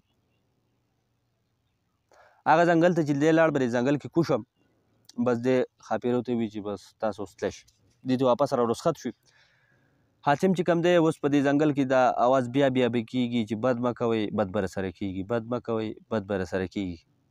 حاتم روان دی په دې اواز پسې ځان ورسو حاتم څه ګوري چې یو غټه پنجره ده او په دې پنجرې کې یو بزرګ یو بوډا سړی چې کوم دی ولاړ دی سپینه ږیره یې ده بوډا یې نه تپوس کړی چې بابا اول خو راته دا ووایه چې تا ته تکلیف څه دی او بیا ته ولې وایې چې بد مه کوې بد به تا ته ملګ د دې راز څه دی بوډا ترې تپوس کړی چې ته څوک یې ده ورته ویلې چې زه حاتم یم وایي چې ښه بس وشو زما هم نن تکلیف ختم شو ستا په ذریعه به خدای زما تکلیف ختم کړي که ستا خوښی او قصه لاول زما داره چې زه یو ورځې په بازار کې روان وم یو نوجوان په دې بازار کې ګرځېده او دا خبره یې کوله چې که چاته څه خزانه معلومه یا څه دفن مال دولت چاته معلوم وي څه ځای چاته معلوم وي په ځای شک نو زما سره ډېر غټ هنر دی خدای هنر راکړی دی زه به له دغه خزانه دغه مال به له راوباسم خو که ماله څوک څلورمه حصه راکوي په دې کې دې بوډا وي چې یاره ما ته داسې یو ځای معلوم و بس زه چې کوم دی دې هلک پسې لاړم چې هلکه راځه ما ته یو ځای معلوم دی زه چې ځو چې ځای چې کوم دی تا ته وښیم هلک یې د ځان سره بوته هلک ورته ووایي چې بس زما خو دغه خبره چې ماله به څلورمه حصې راکوي او درې حصې ستا شو هغه چې بلکل ټیک ده هغه یې بوته یو شاړ ځای دی هغه شاړ ځای ته یې بوته هغه ځای ورته چې په دې ځای کې اندازه شته په دې کې خزانه ده ډېره غټه خزانه ده پکې ما ته پته ده خو ډېره جوره ده او ما ته یې لکه خاص ځای راته ما ته نه معلومېږي او نه یې رایستی شم بس دې هلک سره چې خپل څه هنر و څه دم درود او څه ټوټکه هر څه چې دی نو هغه وکړه خو لنډه دا چې هغه خزانه یې راوویسته لویه خزانه ده لوی مال دولت دی دې هلک ورته وایي چې اوس دې ماله زما څلورمه حصه راک د دغې سړي وي چې زما ورته نیت خراب شو دونه مال چې ما ولید ما ورته چېره زه نه در کوم زه مړه تا له څوک درکوي هغه هلک چې کوم دی نو هغه ومې ټاکه او ډېر ظلم زیاتی مې ورسره کړو ومې زغلو هلک چې دی په ژړا شو ډېر خفه لاړ د دغه ځای نه دی وایي چې ما په دغې ځان له محل جوړ کړو او ده اوسېدمه دغه هلک بیا چې کوم دی دوباره زما خواله راغی زما سره یې په چل ول دوستي جوړه کړه او زما نه چې کوم دی زړې خبرې یېرې وي بس هغه سره په دوستۍ شو په ګپ شپ شو ده وایي یو ورځ ما او دی روانو ده ما ته وایي چې هلکه داسې یو ناشنا سورمه را سره ده او داسې یو نایابه سورمه را سره ده چې دا دې په سترګو کې ولګوله نو بس په دې ځمکه کې چې څه خزانې دي نو به تا ته ښکاري وایي ما لالچ وکړو وایي ما ته وایي چې شابه لکه دا سورمه خو ډېره قیمتي چیز دی او دا ماله راکړه چې دی په دې سترګو کې ولګوم وایي بس دا هغه ماله هغه سورمه راکړه وایي ما چې څنګه سورمه په سترګو کې پورې کړه بس د هغې پورې کولو او زما د نظر غیبېدو وایي ما ورته وایي چې هلکه دا دې را سره څه چل وکړو دا خو تا زما سره دغه وکړو غټ ظلم دې را سره او دا زما خو نظر غیب شو وایي دا پر یادونه وي چې هغه وایي چې هغه ما ته وایي چې تا زما سره بد کول نو ولې آیا ستا دا خیال و چې تا سره به بد نه کېږي او وایي ما ته وایي چې ته داسې کار وکړه چې اوس دا مخامخ پنجره پرته ده لاړ شي په دې پنجره کې کښېنه او 13 کاله به ته په دې ځنګل کې دا اوازونه کوې چې بد مه کوه بد به راسره کېږي بد مه کوه بد به راسره کېږي نو یو ورځ به حاتم نوم یو هلک یو جوان به راځي او هغه چې کوم دی نو هغه به ستا له سترګو دا تکلیف لرې کوي او ستا له سترګو دا بیماري به ختموي او ستا له سترګو دا بیماري چې ده هغه به په نوریز نوم یو بوټی دی یو ونه ده یو بوټی دی د هغې د پاڼو په اوبو باندې به ستا د سترګو تکلیف ختمیږي او هغه نوجوان چې کوم دی نو زما نه بیا لاړ نو حاتم ته وایي چې یاره حاتمه ته اوس راغلی او ستا چې کوم دی که ته نوریز بوټی د هغې هغه اوبه زما له راوړی شي نو زما سترګه به ټیک شي او که نه شي راوړی چې بس زه به پروت یم ناست ویم حاتم ورته ویلي چې هر څه چې دي که هر څه کېږي خو زه به تاله چې کوم دی نو دغه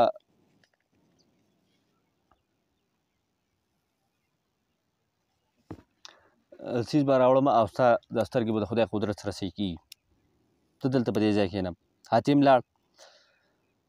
او چې په کوم ځای کې نوریز ونه وه یا بوټی و د هغې پاڼې یې راوړې هغه یې وټکولې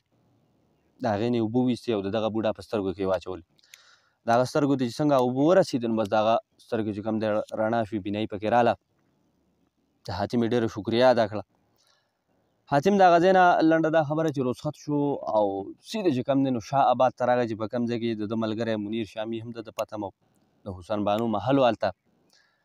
هلته دی راغی حسن بانو ته سوال جواب وشو پرده ولګېده ملاقات شروع شو ده ورته بیا ټوله قصه وکړه چې یاره دغسې د دې اواز شاته چې کوم دی دغه راز بیا چې کوم دی د یو څو ورځې دمه وکړه خوراک څښاک وشو هر څه وشو بیا د حاتم د شهزادګۍ ته وایي چې شهزادګۍ حسن بانو ته ما ته اوس خپل بل سوال چې کوم دی نو څلورم سوال دې ما ته وایه څلورم سوال دې ماته وایي چې زه وځم او د دې جواب راولم. نو حسن بانو ورته وي چې څلورم زما سوال دا دی چې یو سړی په خپله دروازه لیکلی دي چې په رښتیاو کې برکت دی او رښتیا وویله چې کوم دی نو هغه ته همیش ښه میلاویږي. د دې ماله جواب راوړه چې د دې څه جواب ده، د دې څه راز. حاتم ورته ویلي چې زه ټیک ده، زه به اوس د دې په جواب پسې روان شم، خو تا راته ووایه چې دا به کم طرف ته وي. نو هغې ورته ویلي چې یاره نور خو راته پته نه شي، خو ما ته زما دایي ویلي وو چې دا د قرم نومې یو ځنګل دی، د هغې ځنګل خواوشا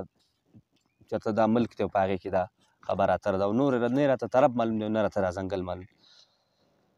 حاتم د خدای په توکل ووته، روان دی دغې قرم ځنګل ته ورسېد. ځنګل ته ورسېد، ډېر یو ګڼ ځنګل دی. دی په دې ځنګل کې روان دی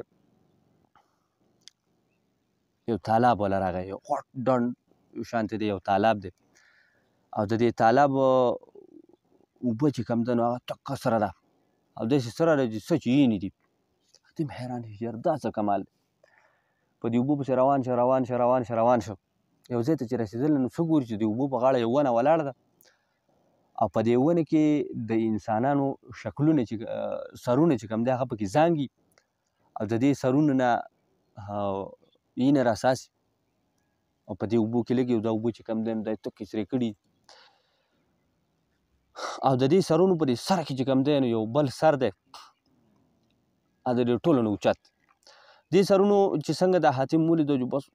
ناګهانه په خندا شو،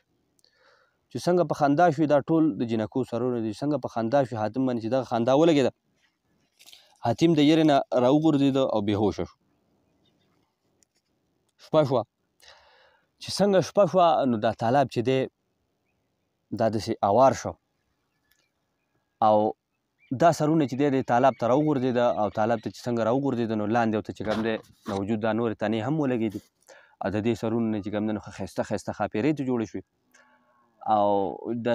کوم چې د ټولو نه په سر کې دا سرو دا چې کله راوغورځېد نو د دې نه چې کوم دی نو هم یو ښایسته مزېداره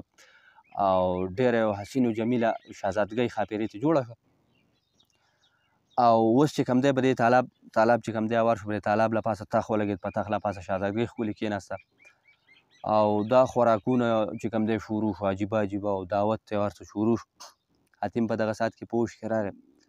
حیران دی چې خدای پاکه دا څه ماجرا ده او دا څه کارنامه ده. په دې کې د شهزادګۍ وی چې یو تال چې کوم دی د خوراک دی حاتم له یوسئ. حاتم له خوراک راغی، حاتم د دې ښاپېرۍ نه تپوس وکړو چې دا شهزادګۍ څوک ده؟ چې هغې ورته ویلي چې تا اول خوراک وکړه بیا درته ویم. چې صحیح ده. چې خوراک وکړو بیا تلو خو واپس راغله، حاتم ته بیا تپوس وکړو چې دا څوک؟ د هغې ورته ویل چې سبا به درته ویم. چې سهار شو د سرونو بیا خندا شروع کړه، چې بیا خندا شروع کړه، حاتم بیا بېهوشه شو، بیا شپه شو، هغه سرونو بیا هغه شانتې تالاب ته ور ټوپ کړه، بیا ترې هغه شانتې ژوندي انسانان ترې جوړ شو، بیا هغه شان ماحول دی، خوراکونه شروع دي. شهزادګۍ بیا هغه له خوراک ولېږه، هغه خوراک شروع کړو، بیا یې دا ښاپېرۍ نه تپوس وکړو چې دا شهزادګۍ څوک ده؟ نو هغې به ته بیا ویلي چې ته خوراک وکړه او بیا درته ویم. بیا د شهزادګۍ له بوځم، ده خوراک وکړو چې خوراک یې څنګه وکړو نو دې ښاپېرۍ د لاس ونیو، درته ویل چې په ما پسې راځه. روان شو، دی خو په وچه ناست و او تالاب باندې خو چې کوم دی له پاسه اوار شوی او دا شهزادګۍ مازدیګر ته به ګرځېدې راګرځېدې خو ډوبېدې پرې نه. د حاتم خو ځکه ته خیال نه دی، بس دا شهزادګۍ چې کوم ده دا ښاپېرۍ چې کوم ده تلې ته روانه شوې په دې تالاب ښکلې روانه شوې نو خو څنګه چې د حاتم په دې تالاب په دې اوبو کې خپه یخې ده، بس ناګهانه چې کوم دی په دې اوبو کې ډوب شوی دی او ډوب شوی دی، روان ډوبېده بس یخ ته رسېده. چې یخ ته رسېدل بس ناګهانه چې کوم دی بېهوشه شوی دی. چې بېهوشه شوی دی په هوش کې راغلی نو یو هواره دښته د ګیر چاپېره چې کوم دی نو د سر څه ښکاري نه، هر څه غیب شوي دي، نه هغه ونه وه نه هغه شهزادګۍ ښاپېرۍ وي، هېڅ هم نه و. ته حیران شو چې خدای پاکه دا کوم طرف ته رالو، سخت خفه دی خدای پاکه، اوس به څه چل کوم څنګه به ځمه. په دې کې ناګهانه د یو طرف نه خدای پاک حضرت خضر علیه السلام چې کوم دی نو هغه یې رانمودار کړ. دا خبره یاده ساتئ چې وختي په قصه کې د ملک الموت هم ذکر راغی او اوس پکې د خضر علیه السلام هم ذکر راغی. نو د دې تاسو ما مخکې هم ویلي چې قصه هر څنګه کېدای شي، هر څنګه خبرې پکې راتلی شي او قصې دروغ هم وي رښتیا هم وي. نو هسې نه چې څوک دا خبره سیریس والی. قصې له به بیا راشو. خضر علیه السلام دله راغی، په سر یې ورته لاس راښکاوه نو دی چې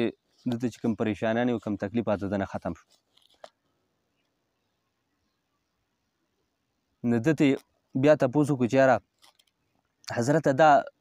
څه عجیبه کیلو، دا څه کارنامه او دا زه اوس کوم ځای ته راغلم. نو هغه ورته ویلي چې دا داسې کارنامه و چې دا چې کوم دریاب و، دا کوم تالاب و، دا ټول د جادو د طلیسم و او ته چې دلته کوږ شوې راکوږ شوې نو ته یې دلته راګزار کړې. که زه نن دلته نه ته به عمر بر د دې ځای نه وتې.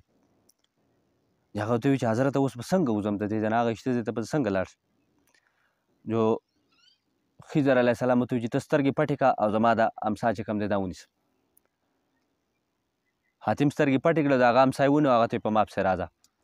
بس په هغه پسې روان په یو ځای کې هغه ته وویل چې اوس زما امسا پرېږده او سترګې وغړه. حاتم چې څنګه سترګې وغړولې نو بس څه ګوري چې هغه تالاب دی، هغه سرونه دي په ونه کې او هغه شان چې کوم دی هغه زوړ ځای دی. خضر علیه السلام ته غیب شو.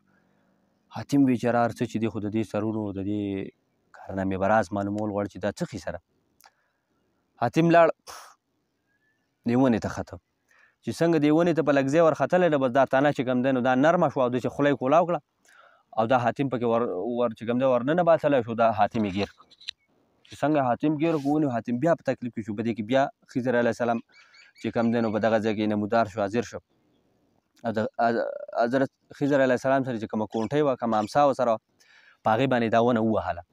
چې څنګه یې دا ونه ووهله نو دا ونه چې کوم دی د موم په شانتې نرمه شوه او دا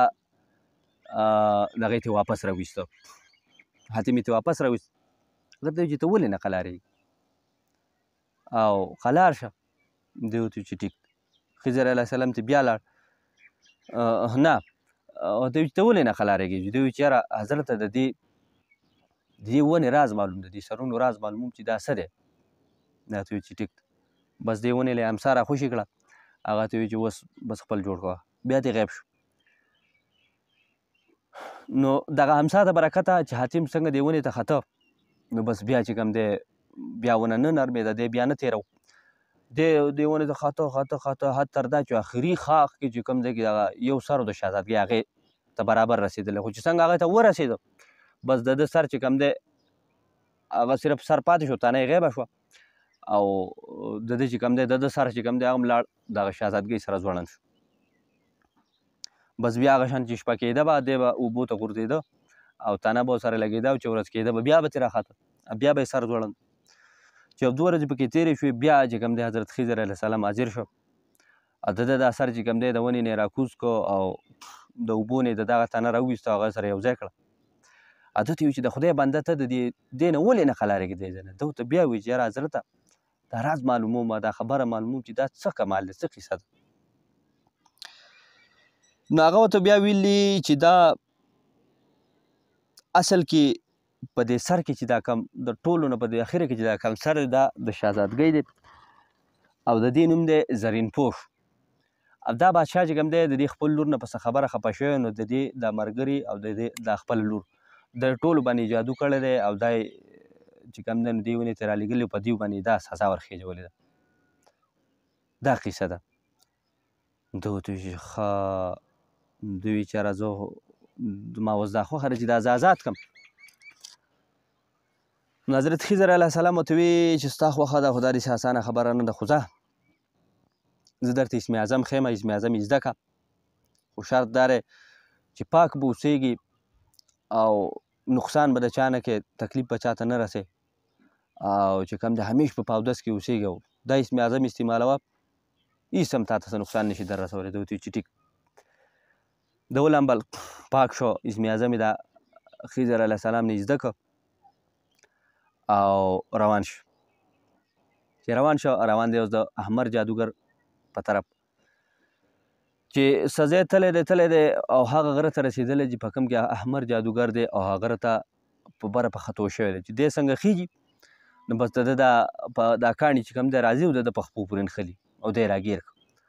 چې دی راګیر کړ نو ده چې کوم دی زر اسم اعظم ووي او په کاڼو باندې پوک او ساکاڼي چې کوم دی نو دړې وړې شو ګزار شو دی ته آزاد شو روان شو څه ځای بره چې تللی دی نو یو خوړ رابهیږي ده په دې خوړ کې لمبلي دي او ښه مزېدارې کپړې اچولي نو د هغې د لاسې چې کوم دی نو په دغه غره کې چې کوم جادویي ځناور وغیره په ده پسې به راتله نو هغه چې کوم دی هغه د ده نه غیب شو د ده نه خلار شو دی بیا روان دی احمر جادوګر په خپل دربار کې دی د خپل نجوم په ذریعه هغه ته پته ولګېده چې یاره حاتم را روان دی خپل نجومو ته ویلي چې یاره حاتم به ورځ راځي او تا به وجني داسې ورځ به راځي بس چې ده ته څنګه پته ولګېده چې حاتم را روان دی نو خپل خلک یې راغوښتی دی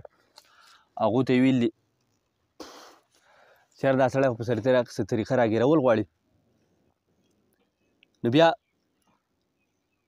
جادوګر نورو سره سلا وکړه چې دا سړی موږ ته داسې ښکاري چې ستا په لور عاشق شوی دی ستا لور به یې لیدلي نو دی د هغې په دغه کې را روان ته داسې کار وکړه چې ستا سره چې کوم جادوګرې دي ته هغه په ده پسې ولېږه چې دی په څه طریقه بېهوشه کړي د باندې جادویي شربت وڅکئ نو دی یې راوړي نو ورته وایي چې صحیح ده ده خپلې جادوګرې راوغوښتې نو هغې وې پکې د شهزادګۍ زرین پوش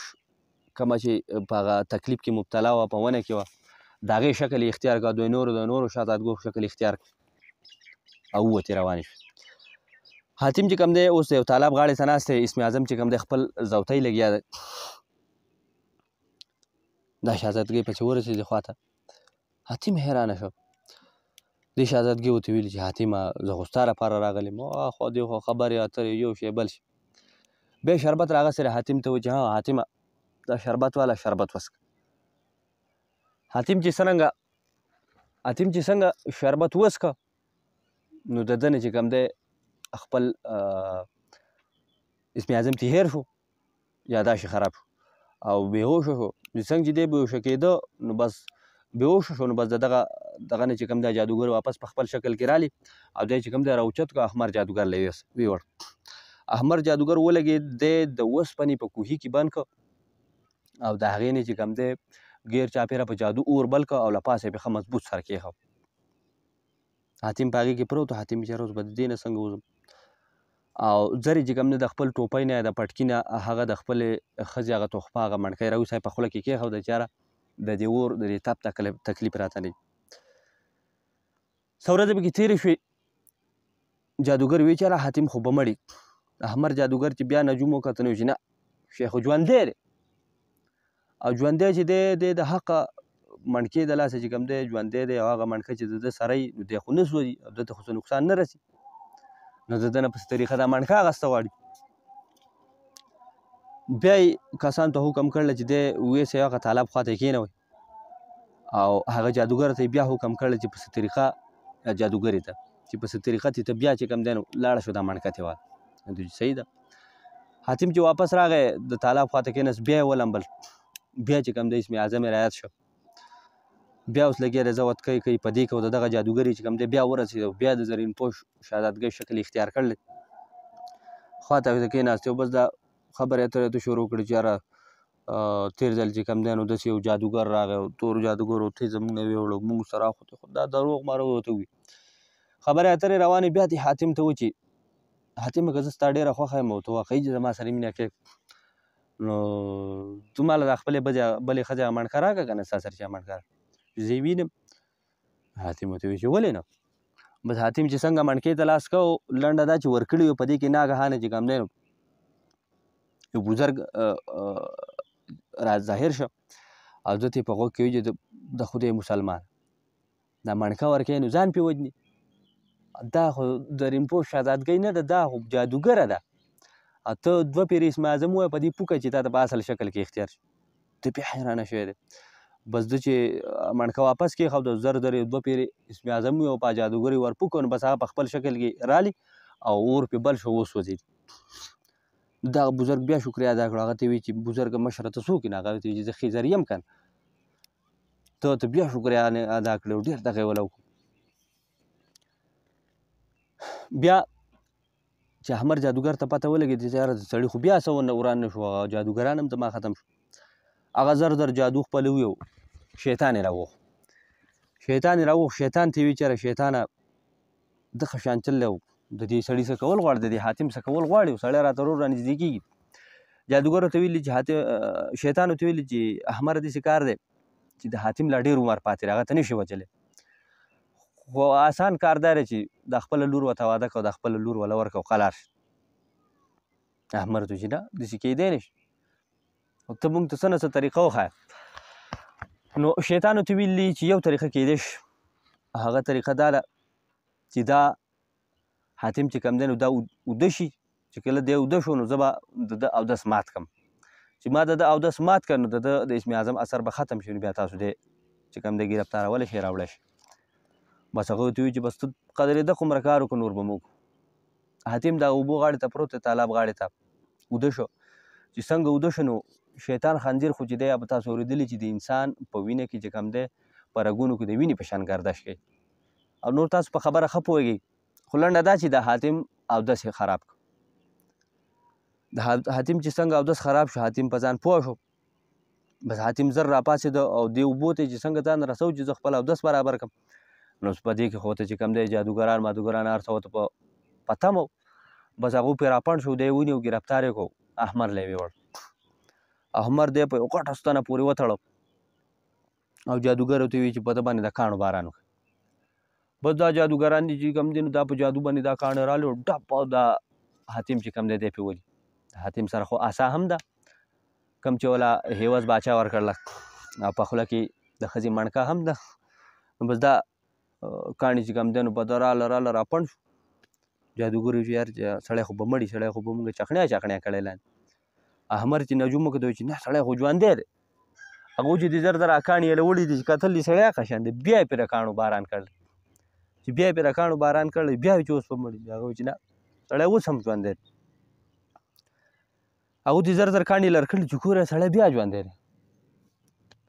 په دې کې مازدیګر ماښام شو نو هغه وایي چې یاره بس اوس به د نه قلار شو، د ده به بیا سوچ کوو دغسې تړلی به وي. احمر باچا ته هم لاړ. احمر باچا چې لاړ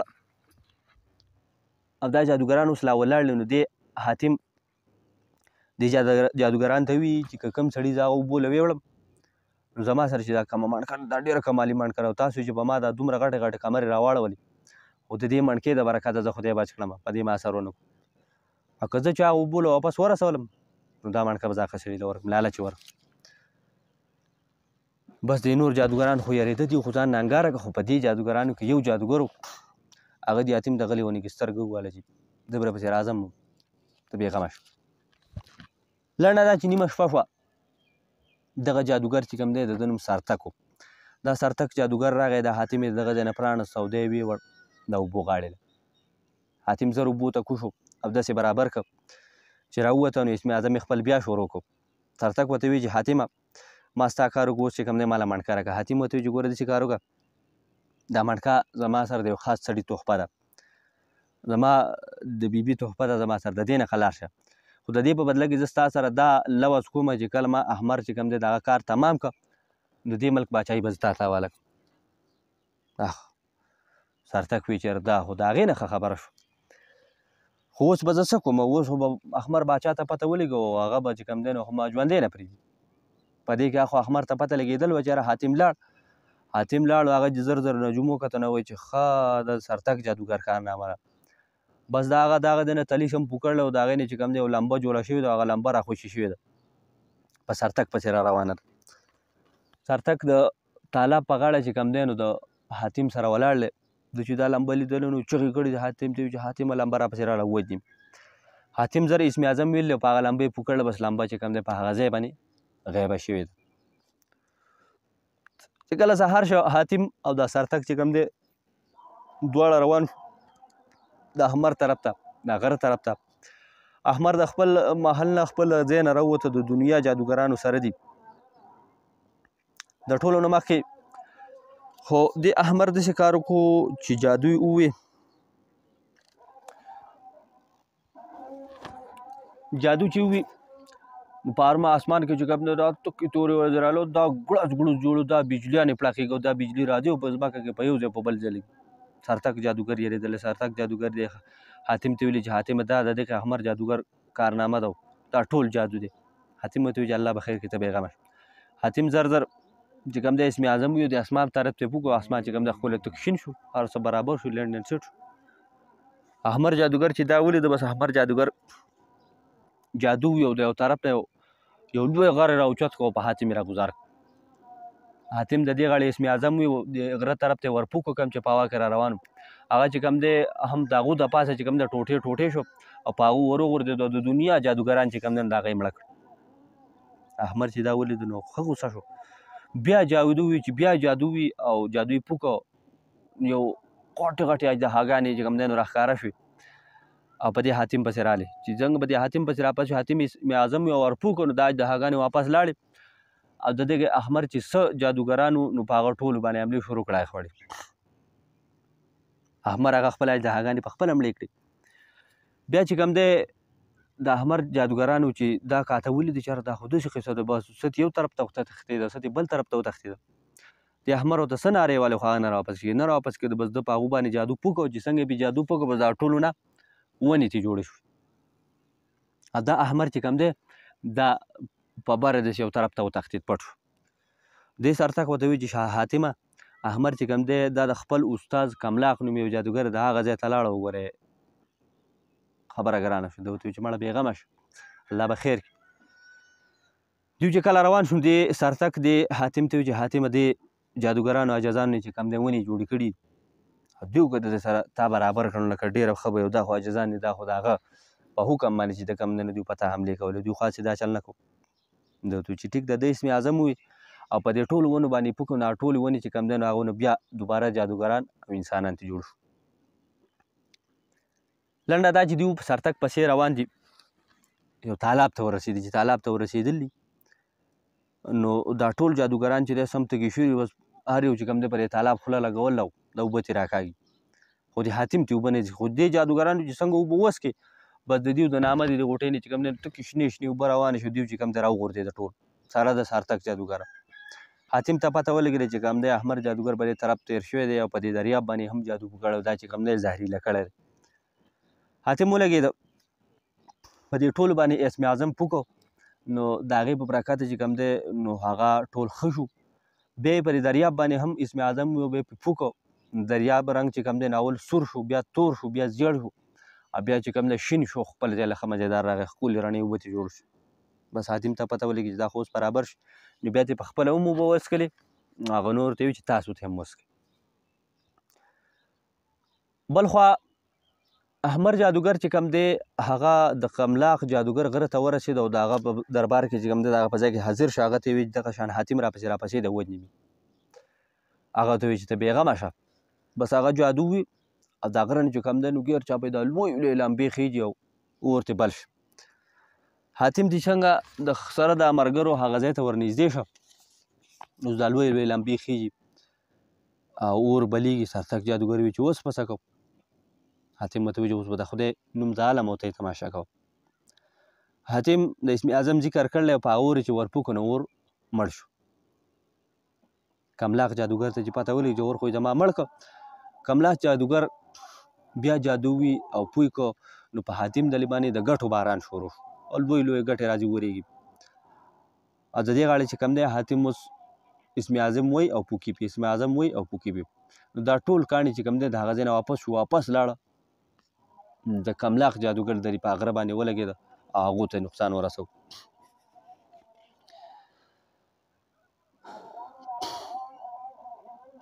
کملاق جادوګر ته چې پته ولګي چې یاره د دې سړي نه خو زموږ خلاصی نه کېږي نو هغه زر در چې کوم دی خپل غټ غټ جادو وي غټ غټ چې کوم منترونه هغه وي خپل ټول غر یې غیب کړ چې څنګه یې غیب کړ نو حاتم پاک خپل ځای ته چې کوم دی نو ښه مورچه شو کېناسته او د اسم اعظم ذکر شروع کړو وي وي وي وي لنډه دا چې 3 ورځې هغه مسلسل اسم اعظم ذکر وکړو او ورپوی کړو نو هغه غر چې کوم دی په خپل ځای بیا حاضر شو لنډه دا حاتم چې کوم دی هغو ته ځان ورسو او د اسم اعظم په ذریعه چې کوم دی نو کملاق او احمر جادوګر دواړه چې کوم دی هغه هلاک کړه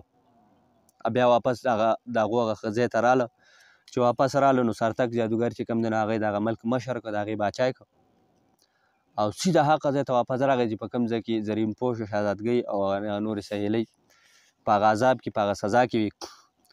نو هغه ځای ته چې راغی نو حق حیرانه شو یاره نه تالاب شته او نه هغه ځای هغه شان دی او د ونې په ځای یو ښایسته مزېدار محل ولاړ دی حاتم چې څنګه محل ته ننوتو څه ګوري چې یاره زرین پوشه او ښایسته حسین او جمیله هغه شان شهزادګۍ چې کومه به د شپې هغه لیده هغه په تخت ناست سره څنګه چې هغه دی ولیدو نو هم حیران هم شوه خوشحاله هم شوه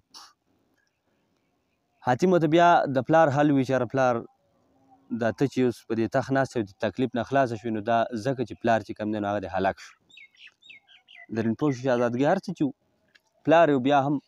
خفه شوه نو ویې ژړل سهیلۍ رالې هغې ورله دلاسه ورکړه او بیا چې کوم دی د حاتم او د زرین پوش شهزادګۍ واده وشو څه ورځې حاتم د هغې سره بیا حاتم ته ناګهانه رایاد شو چې هو د خدای مسلمانه ته خو د چا په کار راوتی وي او د چا په کار راوتی وي او ته خو به هغه کار له ځې بس ده چې کوم دی زرین پوش شهزادګۍ ته یې ویلي چې ته د خپلې نورې پریانې ښاپېرې د ځان سره ملګري که او زه چې کوم دی تا لېږمه یمن ته د خپل پلار ځای ته خپل کور ته او ته به هلته یې زه به تا له چې کوم دی واپس درځم بیا او زه په مهم راوتی یم په څه کار راوتی یم ځان یې لړم لنډه دا چې زرین پوشه ښاپېرۍ چې کوم ده هغه خپل ملک ته خپل یمن ته خپل کور ته ولېږله او دی د هغه ځای نه رخصت شو روان شو یو ښار ته رسېدل دی چې د هغې ښار نوم خورزم دی خورزم ښار ته دی ورسېده روان دی روان دی روان دی په دې ښار کې ګرځي یو کور ته رسېدلی یو غټ محل دی مزېدار او په هغه محل باندې له پاسه لیکلي دي چې په رښتیاو کې برکت وایي رښتیا وایه نو ښه به درته میلاویږي حاتم ور وټکاو چې ور یې وټکاو نو نوکران راله دی دننه بوتو چې دننه بوتو نو دی څه ګوري چې یو ښایسته مزېدار او خوبرونه جوان ناست دی د ده سره غاړه په غاړه شو کېناسته حاتم ورته وویل چې یاره ته د دې دغه دی چې یو ځای وایي چې یاره ما ته دې دغه راز ووایه چې د دې خبرې څه راز دی دا تا څه خبرې لیکل دا دې په څه پورې لیکل نو ده ته یې ویلي چې تا ول روټۍ موټۍ او مېلمستیا ستا وشي ښه په دماشي بیا به ته قصه وکړو ده ویل چې ټیک ته د مېلمستیا وشوه بیا ورته حاتم وی چې شابه اوس راته قصه کوه دا څنګه چل دی نو دې هلک ورته قصه شروع کړه چې ځوانه داسې کار دی چې زما عمر چې دی په دې وخت کې 200 کاله دی خو زه بیا هم ځوان یم او زما عمر 200 کاله دی او دومره مال دولت دی را سره او دا خوارزم ښار چې آباد شوی دی نو زه دلته یم او د دې خبرې راز دا دی د دې خبرې دغه دا دی چې زه چې کوم دی مخکې جواري وم جواریانې به مې کولې یوه ورځ مې په جوارۍ کې ډېر څه وبیلل هر څه را سره ختم شو د روپۍ دانې د ټکې درک را سره نه و نو ما اراده وکړه چې د باچا د محل نه چې کوم دی نو غلا کړم شپه شوه لاړم د باچا محل ته په څه طریقه ننوتم د باچا کمرې ته لاړم او د باچا نه مې په اردو باندې چې کوم دی نو ګوهر شب چراغ هم یې ترې راپټ کړه دا ګوهر شب چراغ دی چې قیمتي یو هار یا یو داسې کاڼی یو داسې څیز دی چې د دغې څه قیمت نشته وایي چې دغه مې راپټ کړه واپس راووتم روان وم په شړه کې وم څه ګورم چې د ډاکوانو یو ټولګی دی او غلا یې کړل او د دنیا مال او جواهر چېرته د یو ځای نه راپټ کړلی و په یو بل کې یې تقسیموي نو چې زه یې ولیدم نو ما ته وایي چې څوک یې ځوانه او ته دلته څه کوې نو ما ورته ټوله قصه وکړه جبر دقسې رښتیا مې ورته وایي چې دغسې د بادشاه د دربار نه مې غلا کړله ګوهر شب چراغ مې راپټ کړل او را روان یم خو بس ډېر چې کوم دی ناچاره شوی یم ډېرې قرضې او دغه را باندې راوښتي وو په جوارۍ کې نو مجبوره وم هغو غلو چې دا ګوهر شب چراغ ولیدو بس هغو ته نیت خراب شو بس هغه چې کوم دی ورو ورو په ده پسې رانږدې شو د ده نه یې دغه څه چې څنګه په ده پسې رانږدې کېده نو د غیبه نه خدای یو بزرګ را نازل کړ راښکاره شو او هغه بزرګ چې کوم دی هغه په دې غلو باندې چې کوم دی یو هیبتناکه چغه پرې ووهله چې د دغه چغه چې د غلو واورېده نو هغه مال او دولت او جواهر هر څه په ځای پاتې شو او د یرې نه چې کوم دی چغې کړه وتښتېده. چې وتښتېدم دا هلک وایي چې زه هم ډېر ویرېدم. بیا دې بزرګ ما ته وایي چې ځوانه ته څوک یې او ته څه کوې دلته او دا ستا سره څه دي؟ وایي چې ما هغه بزرګ ته ټوله رښتیا قصه وکړه چې بس دغسې دا مې غلا کړله او دغسې چل و بېوسه شوی وم او باچا نه مې غلا کړه. وایي هغه بزرګ وخندل وایي ما ته وایي چې رښتیا دې وي که نه رښتیا دې وي رښتیاو کې دې غټ کمال دی په دې رښتیاو به اوس خلاصېږي او دغه غلو نه چې کوم مال پاتې شو دا هم ستا شو او دا ګوهر شب چراغ هم ستا ته پاتې شو او همیش رښتیا وایه د غلا او جوارۍ نه خلار شه او چې کوم دی تاله به خدای 900 کاله زندګي درکوي او ټول عمر به ځوانې او چې کوم دی خوشحاله دې هلک وایي چې ما د هغه ورځې نه چې راواپس شوم ما د دغه نه توبه وویسته د غلا او د جوارۍ نه مې توبه وویسته او په هغه پیسو چې کوم دی نو زر مې ځان له یو محل جوړ کړو. دا محل مې جوړ کړو په دې کېناستم نو خلک وایي چې یاره خلکو په سترګو کې نه غړېدم چې یاره سړی خو د پرونو پورې جوارګر او قرضدار او د خلکو نه به پټېدم او نن سړي محل ودرو باچا ته یې پې شکایت وکړو. باچا ته چې پې شکایت وکړو باچا هلک راوغوښته هلک ته یې وایي چې ځوانه ستا باره کې خلک دي چې وایي ستا سره دا مال د کومې غاړې راغی. بس دا ځوان چې ولګېد باچا ته هم ټوله قصه وکړه چې یاره باچا سلامت که مې وجنې او که مې پرېږدي قصه درته کوم دغسې دا ګوهر شب چراغ مې ستا نه پټ کړی و چې ښه دا تا پټ کړی و وایي چې او بس دغسې ناچاره وم او ټوله قصه یې ورته کړله چې یاره بیا داسې یو بزرګ راغی او هغه راته هغه مال هم حواله کړو را پرېښود. بادشاه د خندانه شون شو. بادشاه ورته وایي چې په رښتیاو کې په رښتیا برکت او تا ما ته هم رښتیا وي نو زه ستا د رښتیاو نه ډېره خوشحاله شوم او خپل وزیران نوکران ته وایي چې د ده سره چې دا څومره مال دومره مال وله په انعام کې نور ورکوي چې د ده پې چې کوم دی نو دا ټول عمر تېر شي. نو بادشاه راله چې کوم دی نور هم انعامونه راکړه او دومره مال راولت راته جمع شو چې زما اوس 200 کاله زندګي ده او زه یې خورم او ختمیږي نه او 200 کاله عمر مې نور پاتې دی او دغسې ځوان چاق چوبند ښه برابر یم او دا د څه د لاسه دا د رښتیاو د لاسه چې ما رښتیا ویلي. نو دغه وجه ده چې ما په خپله دروازه لیکلي دي چې رښتیا وایې نو په دې کې برکت او ښه به درته میلاویږي. حاتم ته چې د دغې سوال جواب میلاو شو حاتم چې کوم دی په لنډو چې څومره زر د هغه نه کېدی شوه شاه آباد ته یې ځان راورسو او شهزادګۍ ته حسن بانو ته چې کوم دی د هغې د سوال جواب یې ورته ووایي چې د سوال جوابدار بیا یې د خپل دوست د منیر شامي سره څه ورځې دمه وکړه ګپ شپ یې ولګو. بیا حسن بانو له راغی چې حسن بانو بي اوس برای مهرباني ته داسې کار وکړه چې ما ته خپل اګلا سوال یعنې ته ما ته خپل روان سوال ووایه 5م نمبر سوال چې ستا څه سوال شهزادګۍ ورته وایي چې حاتم زما 5م سوال دا دی چې یو غر دی او د هغې نه یو اواز راخیږي اواز ترې راخیږي نو د هغې د لاسه هغې غره ته کوه ندا وایي کوه یعنې غر او ندا اواز ندا ترې راخیږي اواز ترې راخیږي نو ته لاړ شه ماله د کوه ندا دا راز راوړه چې دا څه راز دی دا څه اواز ترې خیږي. زما 5م سوال دا دی. نو دا راخیره سره 5م سوال د خیره سره په کم 2 غنټې شوي مرۍ مې وچه شوې ده وږی شوی هم یم او سور ورته ناست یم سبا له چېرته ځان له سوري ته ځای کاته غواړو نو بیا به ریکارډینګ کوو که نه داسې به ډېره ګرانه شي او ګورو به چې 5م سوال څه جواب راځي. حاتم به کوه ندا له ځي د هغې راز به ګوري او 2 سوالونه نور پاتې نو کوشش زما دا دی چې په روانو ویډیو کې قصه ختمه کړم انشاءالله. نو ښه د آباد اوسئ او زما سره د بلې قصې پورې چې کوم دی نو مرسته کوئ او زما سره اوسئ او الله م ښه ساته الله م آباد ساته. ډېره مننه الله اکبر.